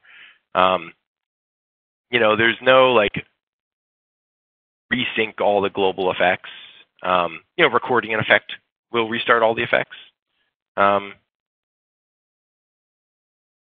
yeah, I mean, I think Nick, I think your answer and my answer are remarkably similar. I mean, I don't get the time to the fuss, but I'll shove it somewhere so that it all plays back at once, right? Or, I'll definitely have macros depending on the type of show that I'm doing that will fire different lists or different submasters and stuff. And you could have I have macros that will add that to the execute columns of queues. So you can just have one queue. Oh, when I hit this queue, all this other stuff needs to go. Cool, this queue executes, execute macro, this, and this, and this, and that'll fire all those subs, or, execute queue, this, and this, and all those queues will go at the same time. And at least it's a one go press.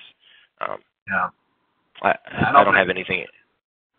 Yeah, and now that we're in the veritable after hours portion of this after dark, right? I think this is a place where EOS has a lot of room for improvement, right? Being able to do more global synchronization, the software understanding more of what the left hand and the right hand are doing in regards to effects, and being able to bring synchronization of that stuff is definitely something that's been discussed internally, and the questions of what does that mean, and when can we fit it into development time? So I don't think any of us are saying that it's great the way it is and it's perfect. So it's something that we hope to get to and hope to bring some real decent change to. Make it smart, make it intuitive, make it easy. Yeah, I mean, I think at the end of the day, like the EOS effects editor, in my opinion, is remarkably powerful. It's definitely the most powerful effects engine that I've used. Are there places that it can improve? Like, of course, but I think, it's easy to get lost of how good we have it, because we can't do every single little thing that we may not often need to do, but sometimes need to do. It's like, I get that way too. It's easy to lose sight of the big picture of really how good we have it, that we could do all these things really quickly. In all these different ways. So, yeah. And resyncing effects is one thing. Like, yeah, I'd like to see it be better, but there's a handful of those things. But sorry, last bit on it, and then we'll move on. Like, one thing I have to say is that one thing that keeps me in love with this particular desk, not this particular desk, but this particular desk. Is that, you can go to the forums or reach out to, not just Nick or whoever your local FPC is, but, there are people who are watching the Facebook groups, and ideally, right, the forums is where you're going with this stuff, but they listen and they care. And if it's a good idea, they'll take it and they'll do something about it. That's not the case with everything. and every other manufacturer, and just in life, right? Like, I have an Apple computer here, and I don't like something about it. Sure, I can write to Apple. I don't think they're going to do anything about it, but like I can write something on a forum about etc. And if it's a good idea, they'll take it and it'll make it in a future software version. And that level of power in the user's hand, I think, is what has made this such a good desk and continues to push the platform forward. Is like the developers don't have all the good ideas. It's like a lot of the stuff that's made it in the desk is based on needs that users have had.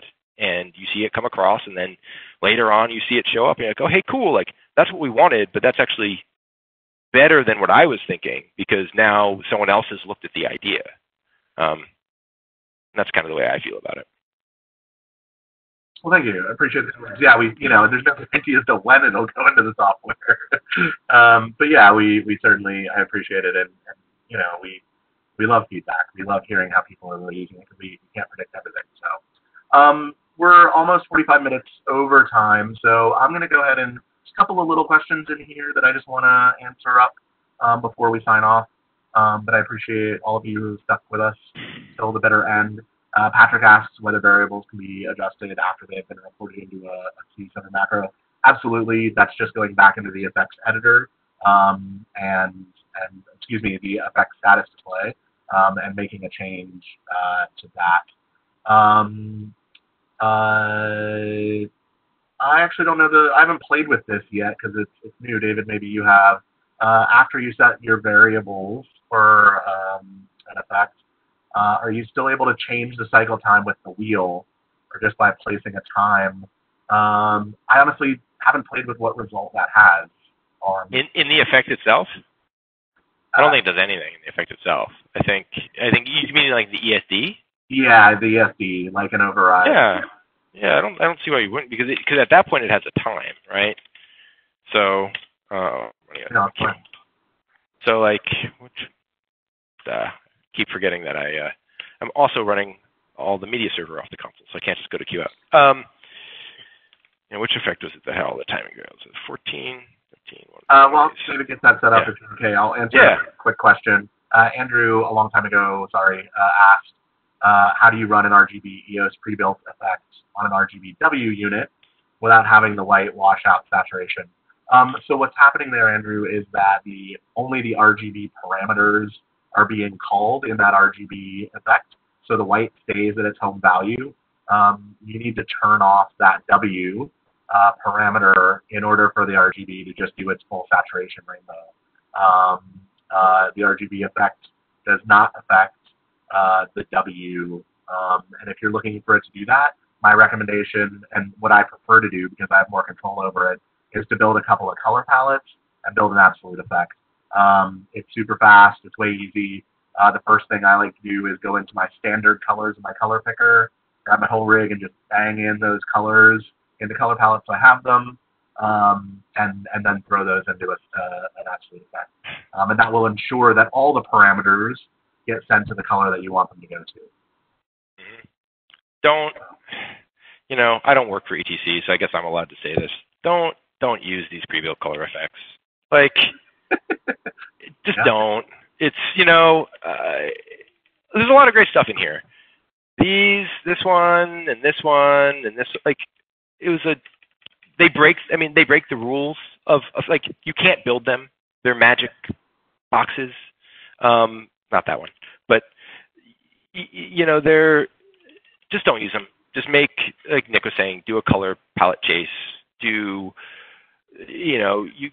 can hard code values. I have effects that'll just run red chases regardless of what the color parameters are because it brings all the other color parameters to 0. Like there are enough other easy ways to write these effects that give you control because ultimately you get into this and it's great, but then you want to change something about it and you're kind of stuck. Like it's kind of what it does. Whereas like it took me 2 seconds to build this chasing rainbow effect that we have on these X bars here. So as someone who does not work for ETC, you're going to spend more time trying to get in my opinion, trying to get the pre-built color effects to work than at that time you could have built your own effect. Working for ETC, I will say that you will spend more time trying to get pre-built effects to work than you will if you build your own. you know, and yeah, that's where it is. So Matt also mentioned on this similarly, you know, like using something like a source 4 LED, trying to get something like 917 to work on all 7 colors. Again, the effect doesn't do it. Use your absolute effects. It will be faster than trying to wrestle that 917 effect into submission. So, sorry, we were on another thing that you were going to go over, David. Oh, I just wanted to show, I mean, I thought it would work, and it does work, which is great. Look, rate wheel on a variable effect. Woo, it works. Great. There you go. So, there you go. It's a thing. It works. Very good. Well, now we know. The more you know. Yeah, because rate is a percentage of cycle time, and you're defining the cycle time by the variables in the ESD. So, I mean, yeah, stands to reason. And I'm assuming Simon had also asked about how that affects global effects time, like on a global effects fader and things like that. I'm assuming it's much the same way that it's just taking that overall time and multiplying it by whatever you've set the timing fader to, 110%, 90%, whatever. So it's going to take the variables that you've added and squish or expand them appropriately. Osman, hey, how are you? Is asking if you have some thoughts about working with augmented and doing some kind of busking stuff without a fader wing. You know, I know you tend to work on big shows with big desks. Do you ever work like on a Nomad setup, and do you have thoughts about what do you do on a single screen if you've got a busk? Yeah, look, I mean, you know, busking, right? It's all about, not going to sound familiar to a lot of people, right? It's all about real estate management. It's all about making the most out of whatever surfaces that you have, right? So, like, I mean, it's cool. Like, even this fader page module here, right? We have the options to add more rows and columns. We can turn the sliders off. We can, you know, we can do stuff here to make it more conducive to us busking. Again, I am more of a playback style busker. You can certainly manually value busk without, you know, without any faders, right? Because you're just throwing manual values around and macros to deal with all that stuff. That I don't like that. For my OCD, it makes me a little crazy. You know, when I busk those shows, like when I'm busking shows, I just make sure I have the hardware I need. Like, I know it's not a practical answer. You know, you can certainly have macros that will run, you know, because you don't need the faders to put Q lists on the faders. So there's no reason you can write a macro that would run that fader, or a macro that would bump that button, or a macro that would do something else, and then have, you know, anything I need to press and hold, I can press here and hold.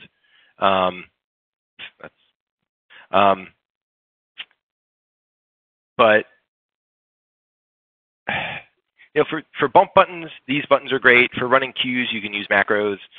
The scene thing that we showed in the videos is really good for that, right? Because you're running scenes that are not out of faders that you're not touching. But I mean, I think if you want to busk at any sort of high level, you need some sort of hardware. I don't know, Nick, if you have an opinion on that. Like, I can't imagine busking without at least some faders. I've done it on 10 faders and 20 faders, you know, but, you know, busking on an AT5 would be really difficult with only 5 faders. You could do it, but... Yeah, I tend to be, I'm more okay with manual busking in the way that I have come up. And so, you know, I think one of the things to consider is if you have the time to set up your show file. You know, we talked a little bit about this. I don't even remember what session it was in. Rob might remember, but 100 years ago when we started these, I remember talking about, you know, being really task specific with your screens. And I think that gets more important the fewer screens and the fewer work surfaces you have. So, you know, if you're doing something like playing with color on a pixel wall that's changing, maybe you have a snapshot that loads you into just those tools So you can really quickly have access to those groups and those color palettes and those macros and whatever you've built for that thing. And then you can pop back out to a bit of a global view. And if you need to, dive into moving effects, stuff that, you're getting your moving lights roving around or doing can-cans or things like that. It may be, instead of trying to cram everything in one work surface and have everything be small or not quite fit, perhaps having a couple things be stationary, like an augmented window and a navigation pane and some basic busting tools, and then have the other half of your screen be paintable and changeable with different tool sets. So it's another way to consider it. And get really comfortable with the snapshot tools, right? Like, I mean, it's crazy how specific we can get with what frames and then what tabs and what frames. And like, I love nothing more than like a single frame snapshot that only has one tab, like, and then I'll use another frame to just change that. And you can make stuff be contextual. Like, you can get really, the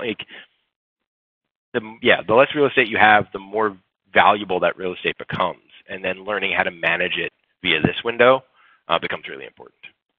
Yeah. A couple more things. I'm going to try and take us not into the fourth hour. So thanks for those of you who are hanging on.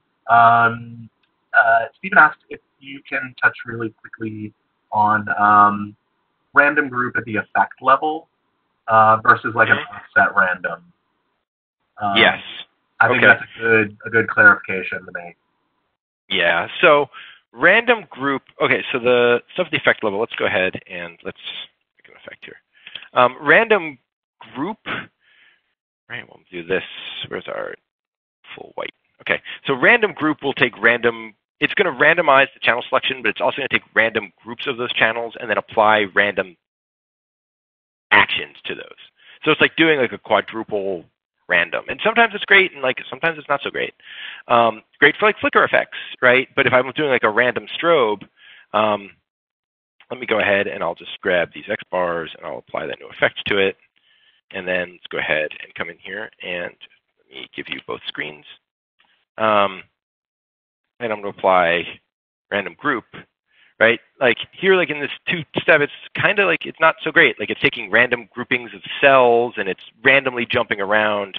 One place we can make this a little better is by adding more steps. That's one thing I do a lot. And then I'll make this other one a white. And you can kind of start to deal with it that way, and you can manage grouping. But bear in mind, this is doing random channels and random actions. So just this by itself isn't really a great way to randomize channel selection because it's not really doing it in the same way.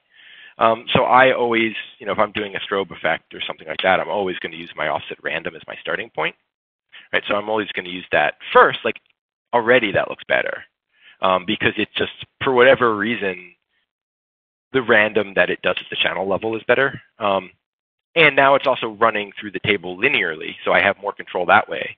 And then from here, I can pile on random group on top of that. And again, sometimes it's good and sometimes it's not. In this case, it doesn't really seem to be helping me.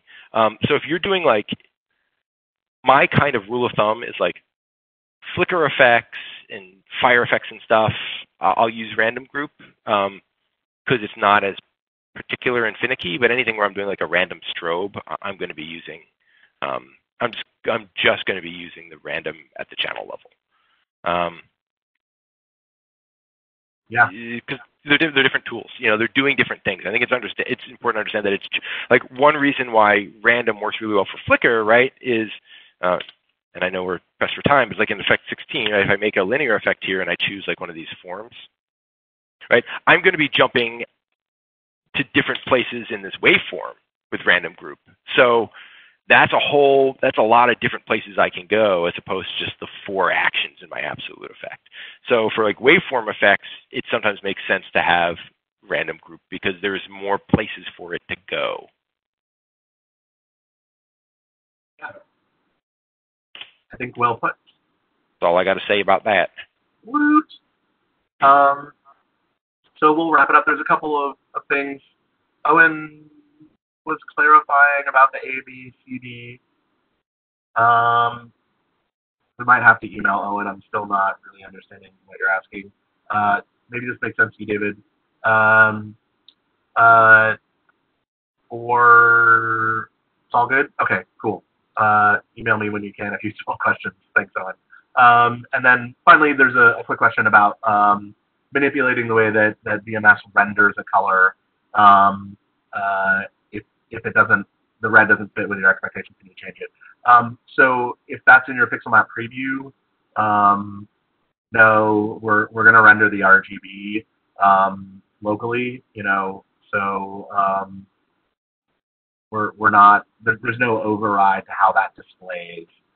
So if the red that you have on stage is looking different than the red that's showing up on your monitor, we don't really give you any correction tools. There's a lot of reasons for that. If you haven't watched the thing we did on the color system, I explained a lot about why there are discrepancies sometimes between what's on stage, what's in your color system, and what's on your monitor, and away we go. Um, so cool. Cool. Well, thank you everybody for hanging in there. David, thank you so much. This was, as always, enlightening. Again, if you all have further questions, feel free to reach out to me via email. David's going to make this show file available with this recording. So some of the stuff that's in there, again, he started from a blank show file. So really nothing that can't be done, but he's going to include some stuff for you to play with when we release this in a few weeks. So thanks, everybody. Stay well, and we will see you on the next one. Bye, guys. Bye.